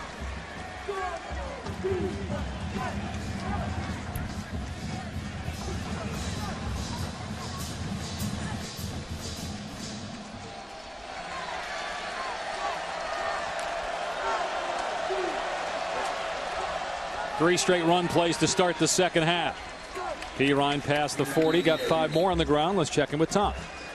Well, guys, Dan Mullen, the Florida head coach, very blunt with me coming out of the locker room. We did not perform well in the red area. We've got to score touchdowns as opposed to field goals. He said, had we done that, this game would be over. Instead, we're in a dogfight for 30 minutes. 2 field goals and a turnover in the red zone as Franks gets the first down drilled at the 50-yard line. Franks shakes it off as he hops to his feet. First down, Florida. Yeah, it's pretty clear, though, that Florida challenged that offensive line at halftime. Trying to now establish the run game. That's 4 straight runs for the Gators. Clearly, they're committed to it here in the second half. Here they go again. Pirine, another big running lane between the tackles. Down to the 44 of Florida State. Marvin Wilson on the stop. 4 plays so far here in the quarter, all on the ground for Florida. And A.J. Westbrook, starting safety, senior, playing his final home game here at Doak Campbell, shaken up. You know, Greg, Dave, you get the sense that this has been Florida's formula all year long, especially when we've had them on 3 previous contests. They come out of the locker room, they establish the run, they don't put too much of the offense on Felipe Franks right out of the gate. This is kind of their M.O. Yeah, if they can run the ball, they will. That's what they want to look like. They want to be 60-40, 75-25 in that range when it comes to run to pass on first down. If they're around 50-50, that means they're probably not running it as effectively as they would like. So right now Felipe Franks not overly accurate with the football, throwing it. So trying to really put the onus on what is a veteran group up front, but a group that has at times this season been very up and down. Well, you talk about you don't want balance if you're Florida. Ask Mike Leach what he thinks about 50-50, right? Says it's stupid if you want balance. How about Washington, though? What a win last night in Pullman to end not only Washington State's hopes, but the Pac-12's hope of getting into the college football playoff. Franks keeps it here and has a first down inside the 35. 13 more yards on the ground for the Gator quarterback. And a nice job by Felipe Franks reading the end man of the line of scrimmage. That's Brian Burns, number 99. You see him crash with the running back, which is a pull read for Felipe Franks. He does a nice job doing so and getting vertical for a nice pickup. Franks now pulls it back and looks to throw, and it's Grimes inside the 20 for a first down to the 16-yard line. 16-yard play on the first pass of the third quarter. Terrific opening drive by the Gators. Yeah, and they just fake the quarterback run, drop him back. Nice, easy curl route to get Felipe Franks' arm involved in this offensive series. Here's Pirine running right, and he can't get through that hole. Got enough running room to pick up about 3 down to the 13. One thing Felipe Franks, as Pirine loses a shoe, has done so well the last 3 games, really all season, is protect the ball. Only 6 interceptions thrown this year. Yeah, he has done a nice job. He needs to continue to do a nice job here, where they have not been very efficient in the red zone over the course of this season. And even worse today against the stout defense. Franks with time, leaves the pocket, being chased, fires end zone, almost intercepted. It was broken up by Samuels on the pass intended for Josh Hammond. Good play by Samuels, who has 4 interceptions on the year, in the top 10 nationally. Yeah, showing off some of that length. I mean, Samuels is 6'2", long arms. Does a nice job undercutting what was kind of a late throw by Felipe Franks. Thought if he would have cut that loose just a little bit earlier, he would have had a chance at Hammond, but him hanging on to it just a little too long led to the deflection by the defender. They're 3 for 9 on 3rd down today, 3rd and 7. And official stops play as, boy, Franks got drilled by Burns. Dan Mullen wants a penalty. Timeout was called by Florida State. Florida State is their first timeout of the half. Was he burned? Was he drilled by Burns, Greg? That would be a no. Felipe Franks will not win an Academy Award this year, ladies and gentlemen. That is what we call a flop.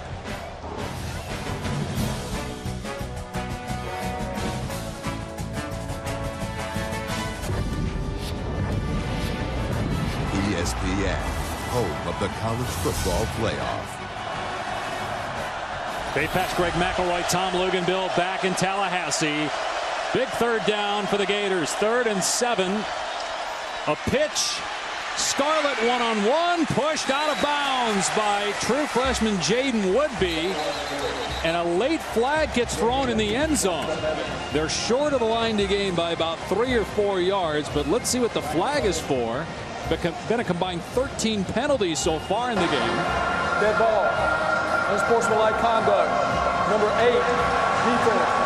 Half the distance to the goal. Automatic first down. Florida State commits some of the dumbest penalties I've ever seen. I mean, what are you doing if you're Stanford Samuels retaliating here against Van Jefferson? Yeah, watch. Throwing a punch right in front of the official. You can't do that. I mean, your freshman makes an unbelievable play, Woodby, and get him out. And that just, you can't do that.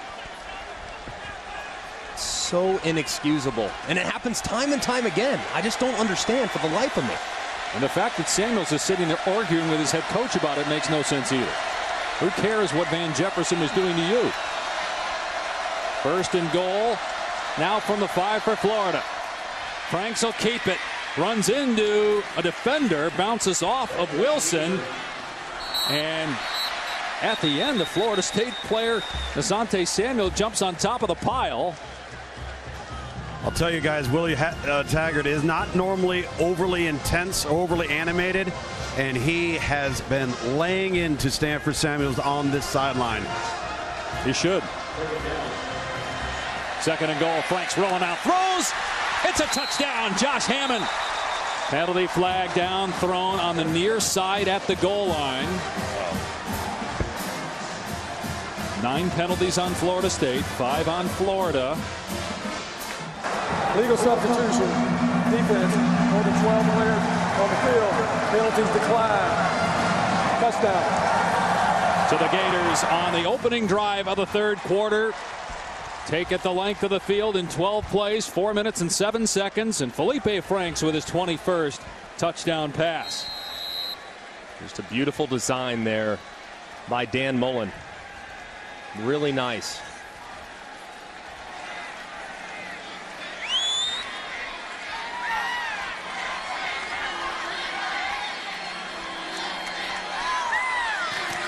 McPherson makes it 20-7. 11th ranked Florida in front.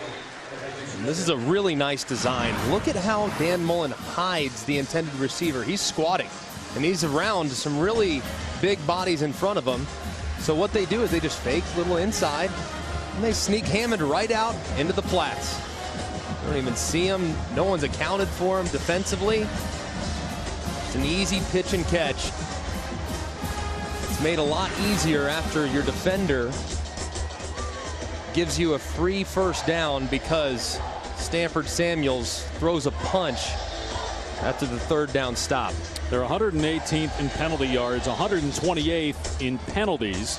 So 56 penalty yards, 9 penalties. And again, you see Stanford Samuels saying, Van Jefferson, he had his hands in my face. The officials missed it certainly, but when your defense is off the field there and it's going to be a field goal try, you've done your job. That has to be it. Yeah, you got to keep your poise. I mean, I get, hey, if it's a physical game, it's not always above the belt. Not everyone gets called for everything that happens throughout the course of the game. But there's one rule. You don't throw punches under any circumstance. You know that. I don't care what happened and what the Gator player did. You don't throw a punch. This will be a touchback. It'll come out to the 25. So in the first half, you have a penalty that negates a touchdown by Florida State. Yeah, a huge one here too. This one's actually on the quarterback, DeAndre Francois. He sends a guy in motion before the rest of the wide receivers were set. And the massive touchdown to Cam Akers is wiped off the board. And you have this. And yeah, Van Jefferson should not have his hand in Stanford Samuels' face. Shouldn't. Could have called it easily. But what will always get called is the retaliation punch that Stanford Samuels threw right in front of the official. Gotta be smarter than that. Gotta have more poise. Understand the situation in the game. First down on the Florida State 25. Let's see how the Seminoles respond offensively. Cam Akers, who had a tremendous catch, a one-handed grab in the first half. Here running the ball for about 4 or 5 yards. Florida State has trailed a lot this year by at least 8 points in 4 of their 5 wins. DeAndre Francois has led 3 comeback wins in the second half, 6 in his career. And remember, he basically didn't play last year because of a knee injury in the opener. Was the ACC Rookie of the Year 2 years ago. He certainly has the talent if they can give him time up front and help with a good running game. They got 4 yards on first down. Akers only going to get about 2 here. Boshawn Joseph in there first, so it'll bring up 3rd down and 4. Things slowing down a little too, Greg, in terms of some of the procedure penalties they've had, the motion, 2 guys moving at once. Not as much warp speed we're seeing here from Florida State as we did in the first half.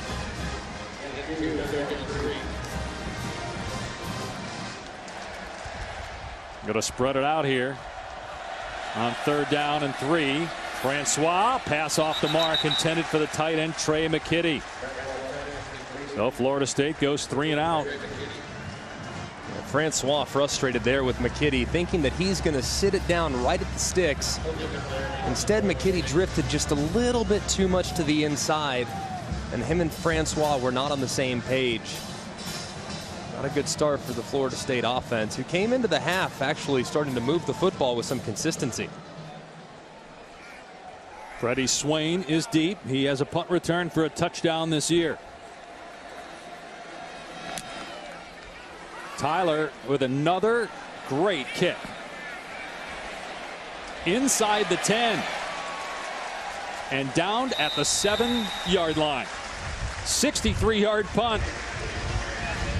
Tonight, number 3 Notre Dame and USC from the Coliseum. An Irish win. It's a perfect regular season. A spot undoubtedly in the college football playoff. USC coming off that loss to UCLA. It's a rivalry game. Do you see any way the Trojans pull the upset? I don't. I just look at Notre Dame, and especially after last week's performance against a good Syracuse team. Now, people have questioned, okay, well, Notre Dame's travel. I mean, they're just finding reasons not to like the Irish. Well, it's hard to travel from New York City to L.A. Well, I think they'll be okay. I mean, it's a night game. They'll be fine. That game was a week ago, too. It's not like they traveled the night before. Exactly. I mean, come on. Notre Dame is so complete. They've done a great job this year. I'd be very surprised if that game was competitive tonight. First down on the 7. And that's a lot there given up by that run defense. 5 or 6 on first down for Jordan Scarlett. Leonard Warner on the stop for Florida State. Obviously incredibly important drive here for Florida State's defense. And already 56 rushing yards this quarter for Florida. Yeah, and that's 3-yard gains, 2-yard gains in the first half. They're starting to become 5-yard gains, which is a little concerning if you're Florida State's front 7. Penalty marker down. There was movement here by Florida. Deontay Lewis appeared to jump.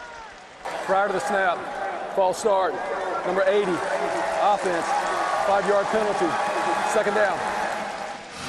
Deontay Lewis just lined up in a wing alignment. You see him just fall forward just a little bit. Look at the weight on the toes, trying to hold it, can't do it. That must be the worst feeling in the world, because you start going forward, you can't stop, right? I mean, you're on your toes there. It's a quarterback. I've done that a couple times, leaning backwards, and you kind of fall out as you're anticipating the snap. It's not fun. Another run play on 2nd and 10. Scarlett breaks an initial tackle, and man, it takes a lot of guys to wrestle him down at the 12-yard line. Ryan Burns finally helped bring him down. Third down here for Florida midway through this third quarter with a 13-point lead. Critical stop here for this Florida State defense, not only to get the ball back for their offense, but guys, they finally have a field position advantage. It's the first time all game long for the Seminole defense. No doubt, got to do something to change momentum here. See if they can get to Felipe Franks. They run Scarlett, and he comes up short, tackled by Jackson. Surprised that Dan Mullen elected to run the ball there? He had been getting about 5 yards a clip, though, in the second half, and thinking, hey, spread them out. Maybe Harlan Barnett, the defensive coordinator for Florida State's thinking pass. Maybe the defenders are thinking pass. You can surprise them by keeping it on the ground. Not shocked by the call, especially given the way their defense has played most of the game. Play it conservative and play keep away if you can.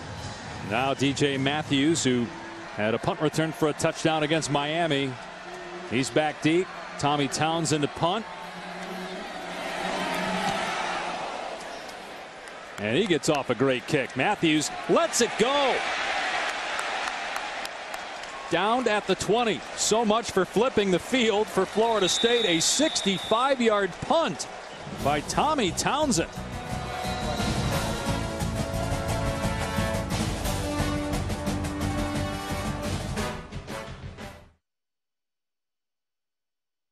Today about the fact that Bobby Bowden went for the tie. Didn't go for 2. It wasn't enough that they came back from down 4 touchdowns. I think they had momentum on their side there, too. Going for 2 would have made some sense. I get it. Florida State back on offense after a punt that went 65 yards. Here's Cam Akers up to the 25. Nice run on first down. You want to see Cam Akers really start to get involved. To this point, only had 11 carries, which is not an unreasonably small number. It's just a guy that talented. What could be your final game of the year, you got to feed him. To go have an empty set here and throw it out in the flat to Harrison. He will not get back to the line of scrimmage. They've tried those screens and they haven't worked. Gardner Johnson there on the tackle along with Steiner. Look at just some of the things that have not gone Florida State's way today. The 3 and out, 6 of 9 possessions, only 135 yards of offense, 9 penalties. Yet they're not out of the game. Francois has the ball poked free from behind, and it's recovered by C.C. Jefferson. It was Ja'Kai Polite that chopped it out. A turnover by Florida State. Yeah, you're just going to see Ja'Kai Polite just come right around the edge and attack the throwing arm of DeAndre Francois. You see him dip and rip. What a great job, too, of seeing where he was at in the pocket, adjusting those arms, turning his body back, and just throwing those long arms out and dislodging the football. Ja'Kai Polite has been so good off the edge all year. Makes a huge play there, getting the ball back for his offense. Look how far away he was from DeAndre Francois' arm and still hits the ball. That's his 5th forced fumble of the season. He's great at the strip sack. And now the Gators take over inside the 25 and looking to take a shot to the end zone. It's covered downfield. Franks creates space, now throws, caught. Grimes, touchdown Florida. In one play after the takeaway, do they put it out of reach with that score?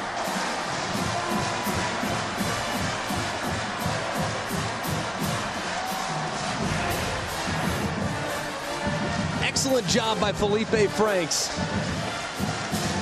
as he doesn't like anything initially, but look at him now move, and watch the signal there. All right, you just saw him move that left arm and say, hey, come back to me, come back to me. As a result, Grimes does come back. That big body Grimes, 6'5", a huge catch radius, and a great job by Felipe Franks making the throw and bodying up the big receiver. 27-7, Florida. Momentum totally changed after that penalty by Stanford Samuels. It would have been a field goal for the Gators. Instead, it's a touchdown. And then Florida State gives it right back, a forced fumble. And then on the very next play, Franks to Grimes, and the Gators now lead by 20 in Tallahassee.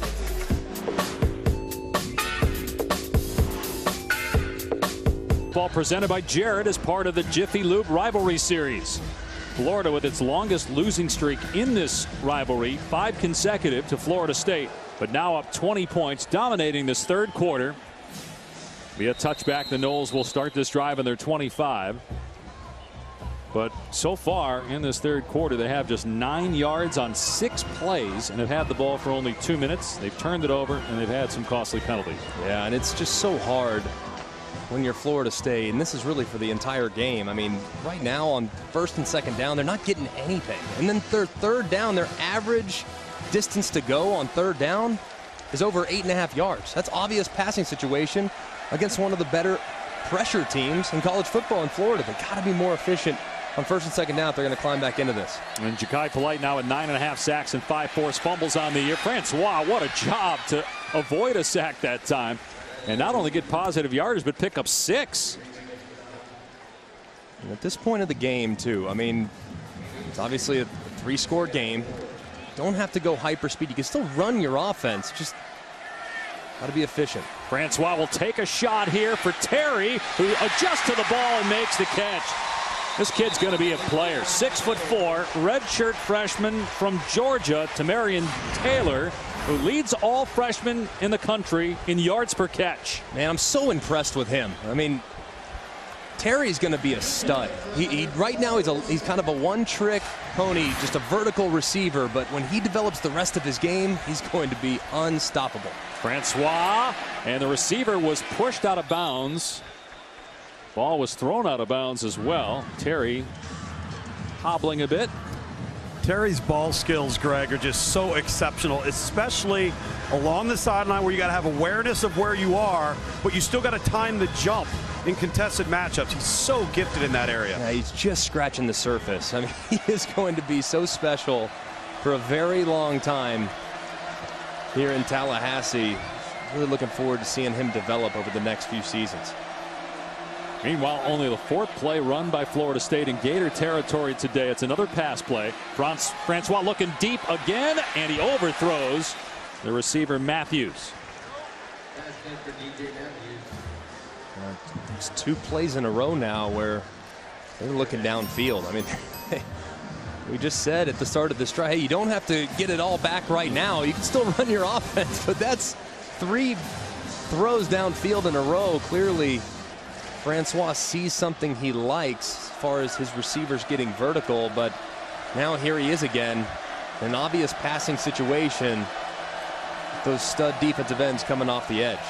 Plus, you don't know about Terry, who was hobbling a couple of plays ago. Here comes Polite, and it's an easy sack as he beat the right tackle. And it's a loss of about 5. And look at the 2-point stance. I mean, you just see Ja'Kai Polite, 2-point stance. Look at the jump he gets. Boom. I mean, like he shot out of a cannon. No chance for Brady Scott, the right tackle, who barely even touches him. When Ja'Kai Polite jumps the snap, you got no chance. Right there, very evident, because now they're back yet again in an obvious passing situation. Let's see what Polite has in store on 4th and long. Second sack of the day for him. 4th sack by Florida. 4th and 13. Francois steps up, and he beats his man. Takes it inside the 20, getting the first down. Inside the 5 to the 4. DeAndre Francois keeps hope alive for the Noles. A 32-yard run. What a beautiful job by DeAndre Francois. He sees man coverage with a spy. Voshon Joseph has him. He makes a miss and has a lot of room. As a result, really nice job by the quarterback, recognizing where the vulnerabilities were in the defense and using his legs to pick up a critical 4th down conversion.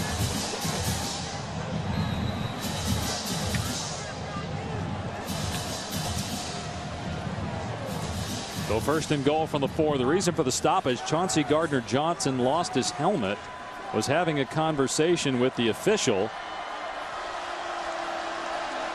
Everybody has had an opportunity to catch their breath. Francois will keep it. He'll score! Touchdown, FSU!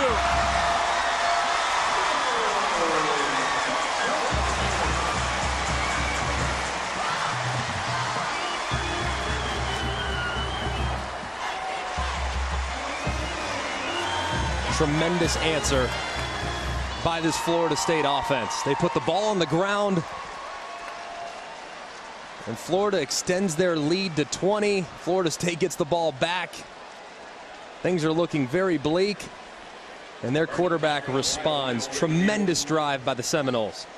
You remember Francois had that run on 3rd down and 10 that kept a drive alive in the first half that ended up being a touchdown. He drive on 4th and 13 with his feet, and then he pays it off running the ball into the end zone, and now it's 27-14. DeAndre Francois. He did it on 4th and long with his legs. He does it again in the red zone and gets the Seminoles within striking distance here in Tallahassee. In the second half to get Florida State back within 13 points. 32-yard run, his longest of the season. 3 carries on that drive alone for 45 yards and a touchdown. Logan Tyler, the kickoff man. Another touchback. Really nice design on that last touchdown run by Francois. Just a quarterback counter. You see motion going this way, and then you see the tackle and the guard loop around to the other side. That creates a walk-in opportunity for DeAndre Francois. And Tom, they're going to need to adjust up front because DeAndre Francois' legs are now a factor. Yeah, there's no question. And Dan Mullen not pleased with the up-the-field wide loop of the defensive ends, Polite, Zuniga 92, because it's allowing the front door to be open for DeAndre Francois to just step up and take off and run. So they've got to adjust their pass rush length to the level of the quarterback. Franks will throw it out to Pirine on 1st down and past the 30. So a gain of 6 or 7 on 1st down as they get the backs involved in the passing game. This is something that I think Dan Mullen does as well as anybody. Just get drives started. The first play of the drive, he always seems to figure out a way to create positive yardage, whether it be with a run play to the perimeter, an easy pass. He gets the drive started so you have some momentum. And now Pirine will run it here, and they get the first down out near the 40-yard line. 9 yards on that pickup for LaMichael Pirine, who's got 113 rushing yards on the day.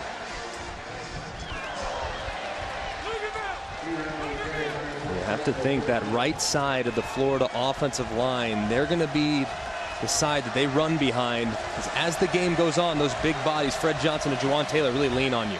Franks off play action, looking downfield. In trouble, gets sacked at the 35-yard line. Jaden Woodby, the true freshman there for the Seminoles. A loss of 5. And a nice job by Woodby. You're going to see him engage with Pirine off of play action. And he recognizes, converts run to pass, and drags down Franks for the sack. Woodby has been a real bright spot over the last few drives, making a key third down stop in the sack right there. So now 2nd and long for Florida. The crowd back into it. They're going to run Pirine. Nice move. Breaks a tackle at the 45. Another one and gets a first down. LaMichael Pirine, a guy that the Florida State defense cannot get to the ground. 15 more yards. What an unbelievable run. It doesn't look like much is there. It's a nice cutback. But how about him just running through would-be tacklers? These running backs for Florida are so strong. This time they bottle up Pirine. Marvin Wilson downs him after a gain of 1. Nearing 2 minutes to go here in the 3rd quarter. This Florida team won 4 games all of last year. So at 8 wins right now, it's the 3rd best improvement in FBS behind Georgia Southern, which has won 6 more games than a year ago. And Cincinnati, and what Luke Fickell's been able to do with the Bearcats, they've won 5 more games than a year ago. And a win for Florida today. A likely New Year's 6 bowl appearance in Dan Mullen's first season.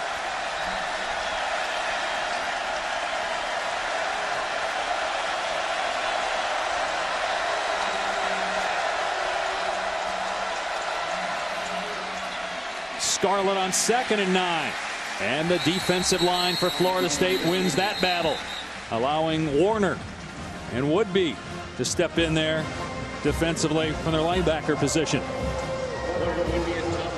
Really interesting to see what Dan Mullen dials up right here on 3rd and long. We've seen him do a little bit of everything so far. Looking like he's going to give them an empty formation, which makes me think they might count how many defenders are in the box. And Felipe Franks has been pretty effective with his legs today. Let's see if they look at potentially going with a quarterback run, maybe to the left-hand side where they might have some numbers and some leverage.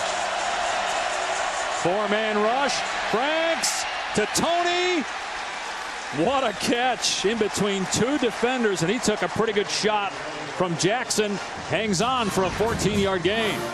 It's a really nice job by Tony, knowing how many yards he had to get, knowing where there is a hole in the zone defensively,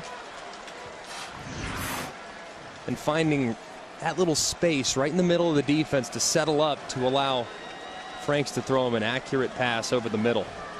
A nice throw too by Franks on time. Any later, that ball could have been tipped up and deflected pretty easily. Felipe Franks has been very solid. Again, he's protected the ball today. He's got 2 touchdown passes.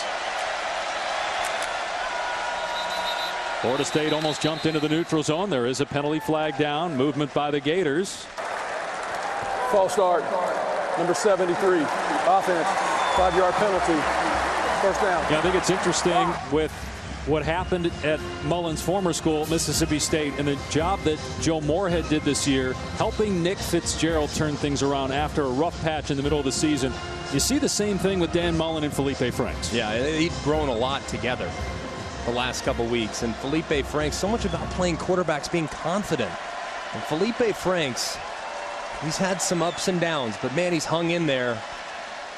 In the last 7 quarters, he's been rock solid. And his team has a 13-point lead through 3 quarters. Back after this message and a word from our ABC stations.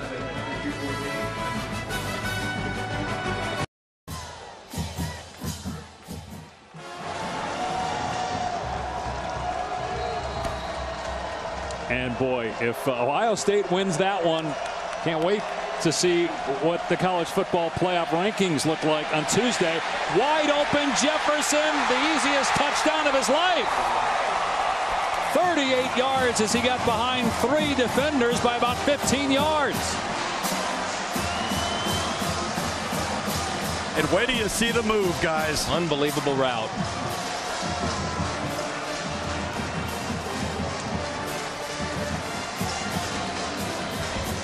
He murked him, Greg. That was unbelievable. It's not often when you see a secondary defender fall down because of a route and no contact. That was a special inside move by Jefferson. And the third touchdown pass of the day by Felipe Franks. And it's back to a 20-point game. Watch this move by Jefferson. It's just a vertical release. He has one-on-one, but watch him just subtly move to the inside and then break it back out. And look how patient he is with this route. Boom. I mean, that right there is just so difficult to defend. I mean, he climbs, and the defender, Nasruddin, is standing there trying to catch him at about 12 yards. He takes the cheese on the inside route and can't recover. It's a beautiful play by the Ole Miss transfer. He thinks he's running a bang 8. I mean, it's so hard to cover that when you don't have any reroute underneath. And he's one-on-one isolation with a full head of steam. I don't know how you keep your feet on a move like that. I don't either. It's just such a patient route. And nice protection up front by the Gator offensive line. Did you guys think going into the year that the Florida receiving corps would be this productive? I didn't. I thought they'd be improved. But I didn't anticipate this level of improvement. There's still a lot of room to grow, too. There's some talent in that receiver group for the Gators. Jefferson now has 6 receiving touchdowns on the season. This will come out to the 25 on the touchback. Take a look at our Pacific Life game summary. With Florida leading by 20. Felipe Franks, we talked about the numbers. 3 touchdown passes to 3 different receivers. We've also talked about the penalties, and the biggest one probably the unsportsmanlike conduct after Florida State had stopped Florida in the red zone, and it was going to be a field goal attempt for the Gators. And again, for Florida State to get bowl eligible and extend their streak, which is the best in the history of college football, 37 consecutive, if they can come back and win. They also have a winning record in 41 straight years going back to 1977. Here's Murray on the catch. He's short, and it'll be second down and about a yard. Florida, if it wins, you would think a New Year's Six bowl for the Gators after a 4-win season a year ago.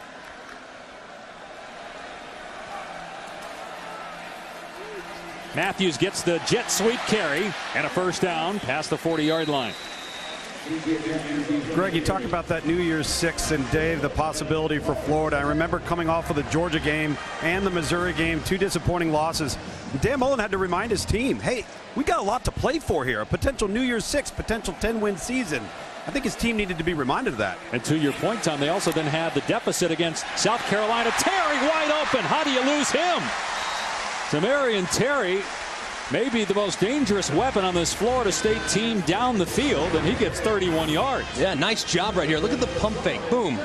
They fake the screen underneath, and Terry, his big body, just working up the sideline. A lot of space. Nice sell. Akers. Good open field stop by David Reese. Gain of 3. I think sometimes now, back to what Tom was talking about, though, we've become so accustomed to focusing on the playoff where some of the other bowls have gotten affected, watered down. And when you're at Florida State or Florida, it's championship expectations. And if you don't have a chance to win a championship, sometimes you view that season as a disappointment, but it's not. I mean, obviously going to a bowl game for Florida State is significant, especially everything they experienced last year. Legal formation. Florida getting the New Year's Six is huge. With the 4 players in the backfield. 5-yard penalty. Repeat second down. 10 penalty on Florida State. Well, when you're trying to get a program like Florida that is used to being in the championship hunt back to that level, and that's the reason you hired Dan Mullen. I don't know that going into the year, a lot of people around the program thought that they could elevate from 4 wins to a New Year's Six bowl. Yeah, they've definitely done a great job.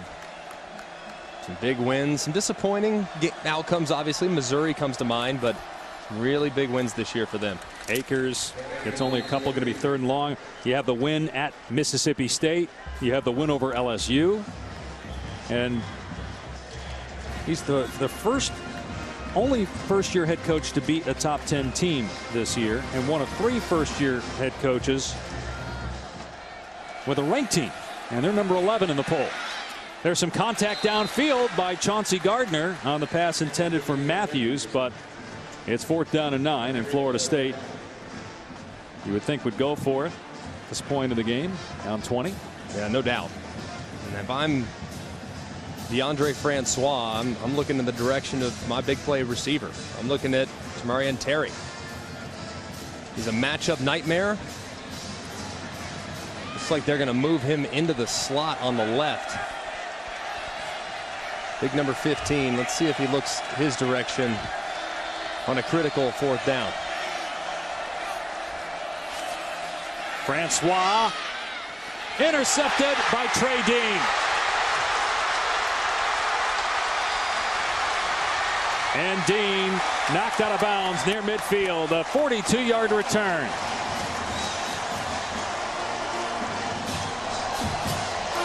So the Gators take over early 4th quarter, in command of this football game after the true freshman Dean gets his first pick of the year.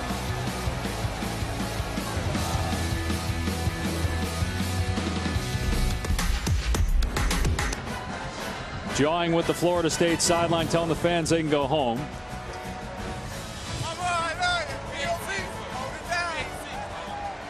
It's a heck of a group right there, man. That defensive front's off the charts. He's being impolite, though, to the Florida State fans, don't you think? Here's a Pierce on the run, and he gets a first down to the 36. The guy's got 5 forced fumbles on the year, and it's not like he was a no-name coming into the year, but with all the great defensive linemen in college football, he wasn't at the top of the list that people were talking about. There's an injured Florida State defensive player. It's Corey Durden shaken up.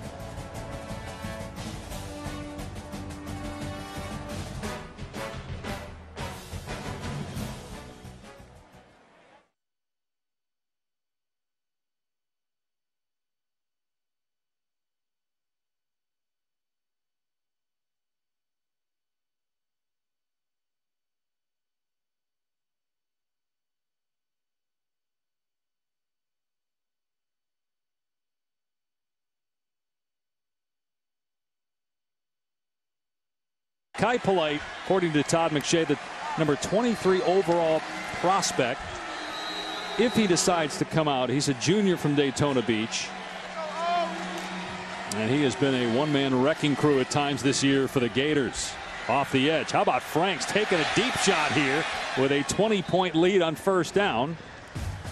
Ja'Kai Polite's been unblockable today, especially going around the edge. Here he is working against Derek Kelly. Right around strip sack of DeAndre Francois as he extends his arms. And then on the other side, how about the get off? My goodness, forget about it. No chance for Brady Scott as he tries to get out of his stance. Ja'Kai Polite has really burst onto the scene, largely overlooked and overshadowed by some of those defenders over the last few years. But man, as he broke out in a big way this year, and was saving what might be his best performance for today against his rival. And not afraid to have some fun there on the Florida sideline. Get back to the ground here, Damian Pierce. You know, how much of his improvement goes to, the quality defensive coaching staff that they have in Florida with Todd Grantham as the coordinator. Well, they're great. I mean, a lot of it goes to the other two guys too, Jabari Zuniga and CeCe Jefferson. He gets a lot of one-on-ones because you can't pay too much attention to Ja'Kai Polite, but Todd Grantham does a really good job moving him around and creating isolations. And when he's in a one-on-one situation, an obvious passing down, he's a handful. It's been so fun to watch this defense get after quarterbacks on a weekly basis. Now it's Florida State's opportunity to get after the quarterback here on 3rd down and 9. Franks open as Grimes, a first down and more inside the 15-yard line. Knocked down by Kyle Myers, but it's a 20-yard pickup. Another strong throw by Felipe Franks. And great protection up front. He has all day against some twists and some movement. He stands in there and works the middle of the field. Tell you what, man, he's starting to develop a rapport with Grimes, big body wide receiver with loads of potential. And he's had an outstanding day today, up near 120 yards. Kadarius Toney in to run the Wildcat here inside the red zone. And Toney is down to about the 10. It's going to make the way Felipe Franks has played, going to make Dan Mullen's decision next year who the quarterback is difficult, because if they win this game and win their bowl game, it's a 10-win season. Yeah. Guy hasn't turned the ball over. He's got 23 touchdowns, 6 picks.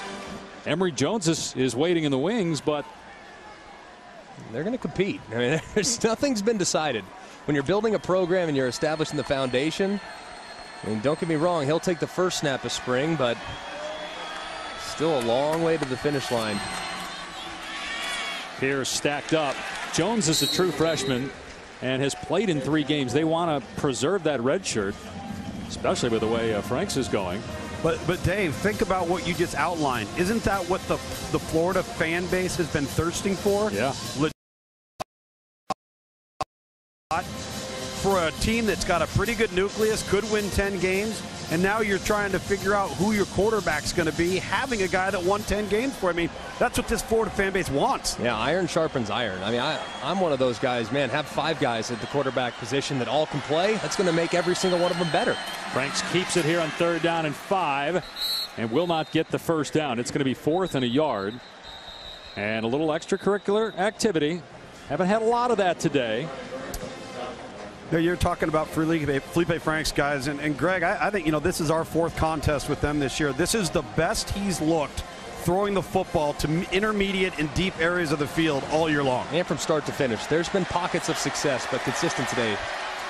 Franks on 4th down. The pass is batted down, incomplete.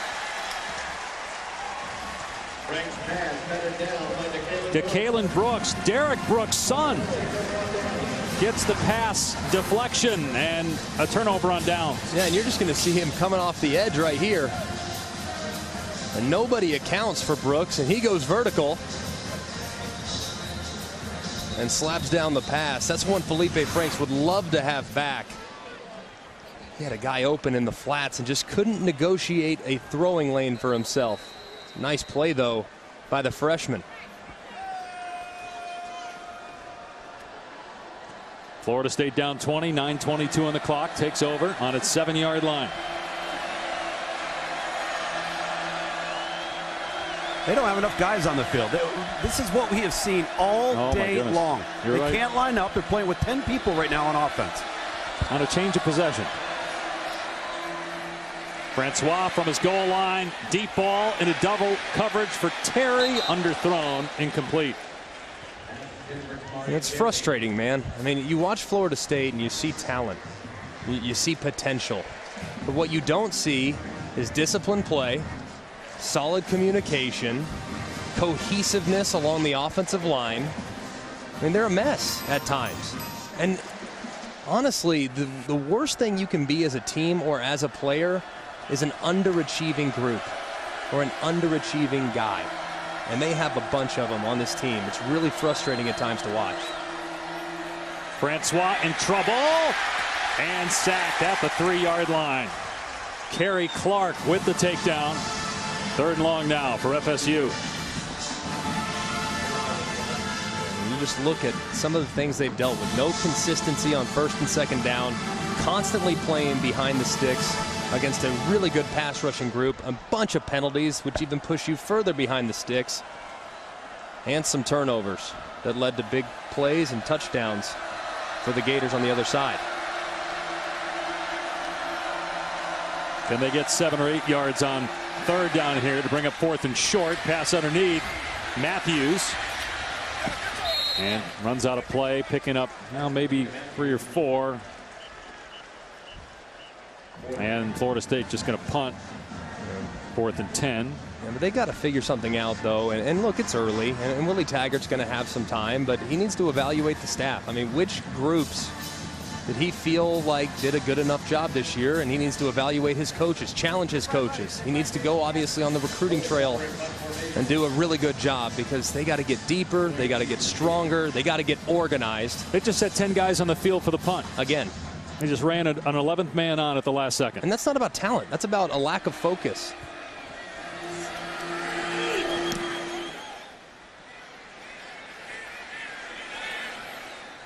Ball is muffed, but it was out of bounds anyway. Florida going to take over in Florida State territory when we come back.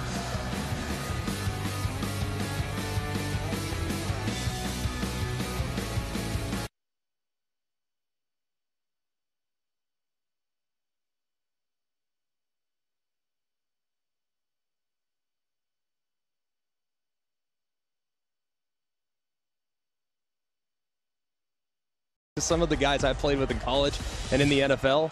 I mean, most of the best players I played with were from the state of Florida. I mean, just unbelievable skill in this state. And a game like this can go a long way in helping you get the inside track.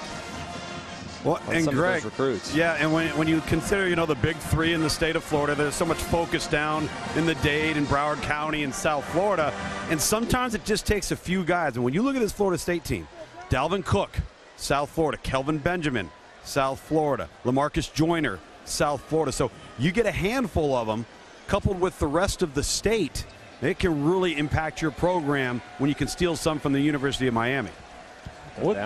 What's it going to take, guys, for Florida State to get back? Because let's not forget, I know DeAndre Francois missed last year, and he had James Blackman, a true freshman, playing quarterback, but they still lost 6 games last year, so it's not like Willie Taggart took over a perfect situation. First down and more for Scarlett inside the 25. What's it going to take for Florida State to get back to where it was when Jameis Winston was here and they were winning a championship and competing for others? First and foremost, they got to get good along the offensive line. I mean, you are never going to be a consistent football program if you can't block guys. And their offensive line for the last 3 or 4 years has been absolutely brutally inconsistent, and particularly on the perimeter. So they got to get better along the offensive line. And I think a lot of it just has to do with just being more consistent on defense in creating turnovers and using that athleticism that you have at all 11 positions to your advantage. They just are not very consistent on defense, and their offensive line has been atrocious for the better part of the last decade. Scarlett drags a defender. Close to another first down, gain of 9. It's all about the front on both sides of the ball. I mean, you look at the common denominator in college football amongst the elite teams. You start from the inside and you work your way out. And I think the other thing, too, for Florida State, they're truly going to commit to the up-tempo, fast-paced offense, and they're going to be a true spread team like they are, then they're probably going to have a little bit of a change in philosophy about what type of quarterback they recruit, in the sense of having a runner, having a designated guy that can be a part of your run game each and every down. Right now, that's not necessarily what they have on their depth chart.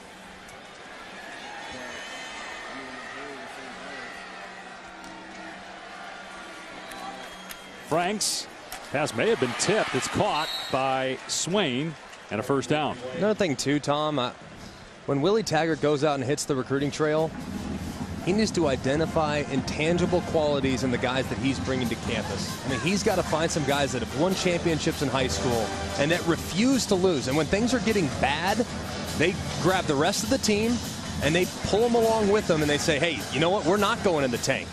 And Willie Taggart is such a good recruiter, and he's going to get a lot of talent and skill here to Tallahassee, but you got to identify some intangible qualities within those individuals too at some point if you want this team to go from good to great and from great to elite. Scarlett inside the 10. It sounds like from what you're saying that you're not seeing the fight in the heart today from the Florida State players that you need to in a game like this when you're trying to get bowl eligible and keep an incredible streak going. Yeah, and last year too. I mean, as soon as things started to go sideways, they went sideways, and no one really had any level of accountability. This year's a little different. I mean, last week's performance was nice, and they won the game. That was a ranked opponent against Boston College, and a lot of people thought that was a game they didn't have a chance of winning. They do, and they played hard here for a little bit today, and they bounced back a couple times. They were just not as good as the Florida Gators on the opposite side, but I want to see some real leadership really start to come to the forefront for this Florida State team. Some guys that really refuse to lose. Scarlett to the end zone. Touchdown. Exclamation point on a Gator win. And probably a New Year's 6 bowl game.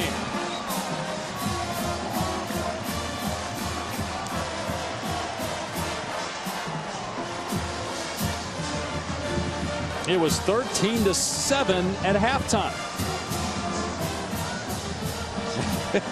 As celebrate with your teammates. That's well within the rules. Fred Johnson carrying Jordan Scarlett.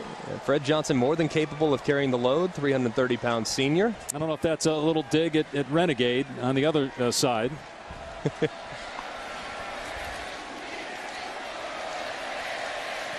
Because Renegade takes this stuff personally, man. Don't mess with him. Don't mess with the Gators either, though. 41-14, they're rolling.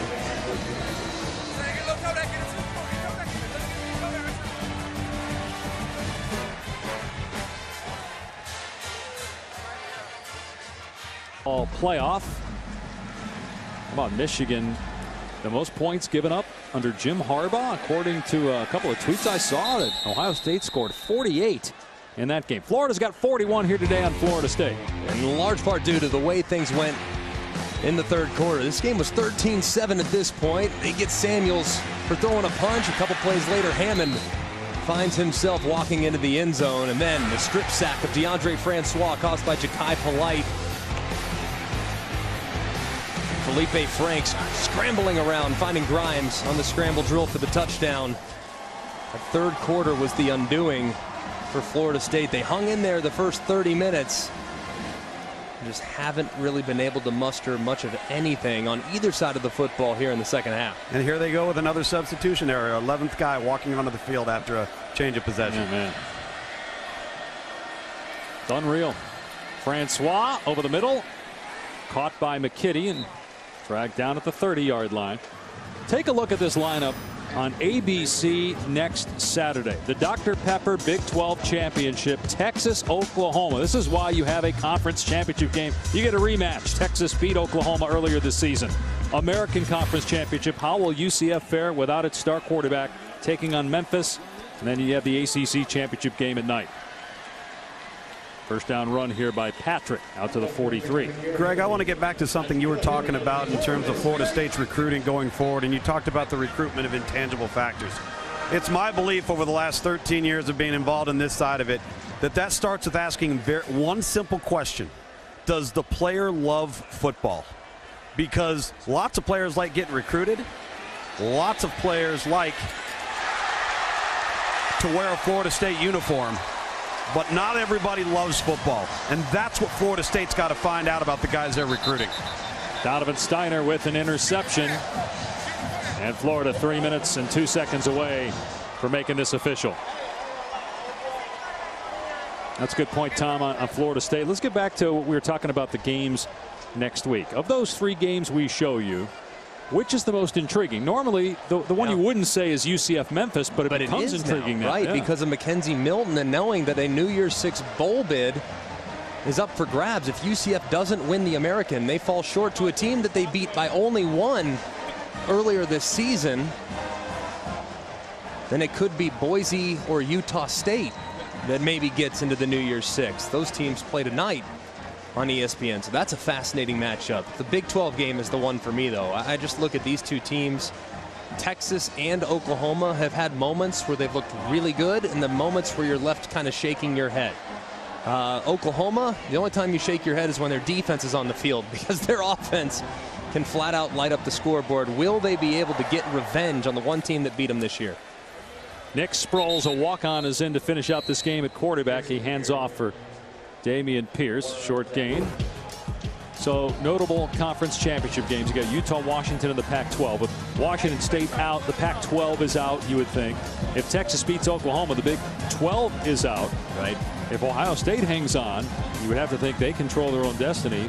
The Alabama-Georgia game, and then what happens if Pitt should upset Clemson? The Tigers get knocked out if they win the night against South Carolina. I think it's going to be a one-loss team. It's going to be a tall order to knock off Clemson with that rushing attack. Pitt's a little bit too one-dimensional for me to think, but the one game that I'm intrigued by, I think Northwestern can hang with whoever comes out of the Big Ten East. If it's Michigan, they had them down 17 points earlier in the game, and Ohio State has been as inconsistent as anybody in college football on the defensive side.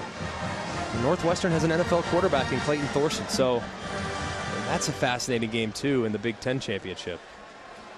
Look at the numbers for Felipe Franks. 3 touchdown passes, almost 300 yards of total offense, and another win. Going to be 9-3 after a 4-win season a year ago. Sproles on 3rd down and 8. And it's incomplete. And Florida will have to punt the ball.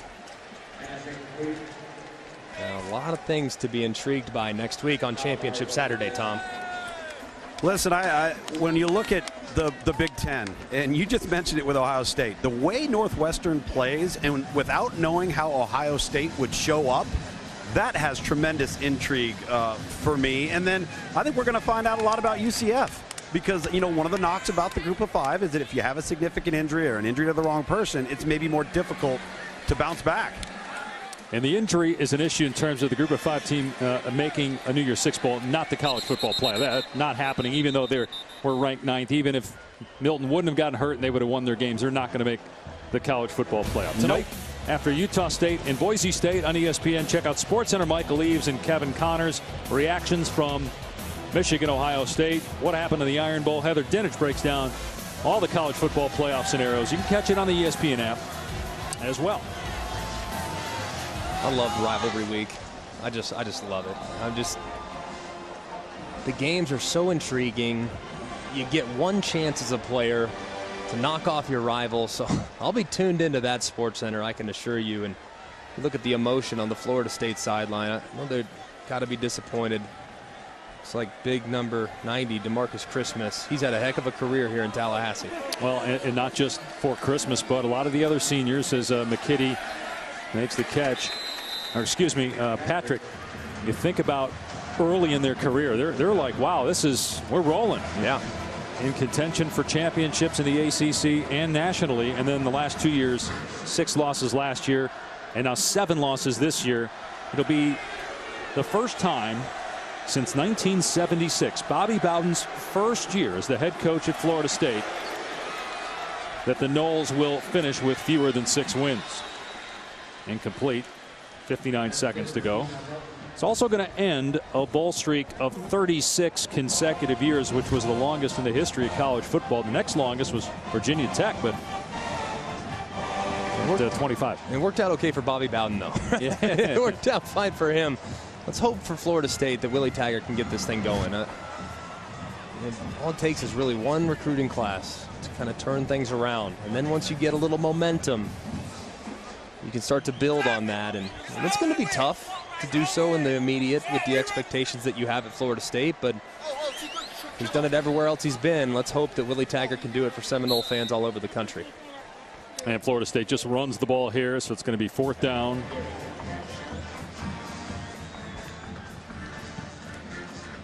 Seminoles did have that win last week against Boston College, and maybe Willie Taggart can point to that and say, look, this is what we're capable of. We did it that day against a ranked team, because there's so many other games that he probably just wants to burn the film on. Look at a nice long off season, though, to evaluate. I mean, they're going to need to evaluate everyone they have, all the coaches. They need to do things differently next year in a lot of ways. There's going to be some exit interviews next week that aren't going to be too friendly.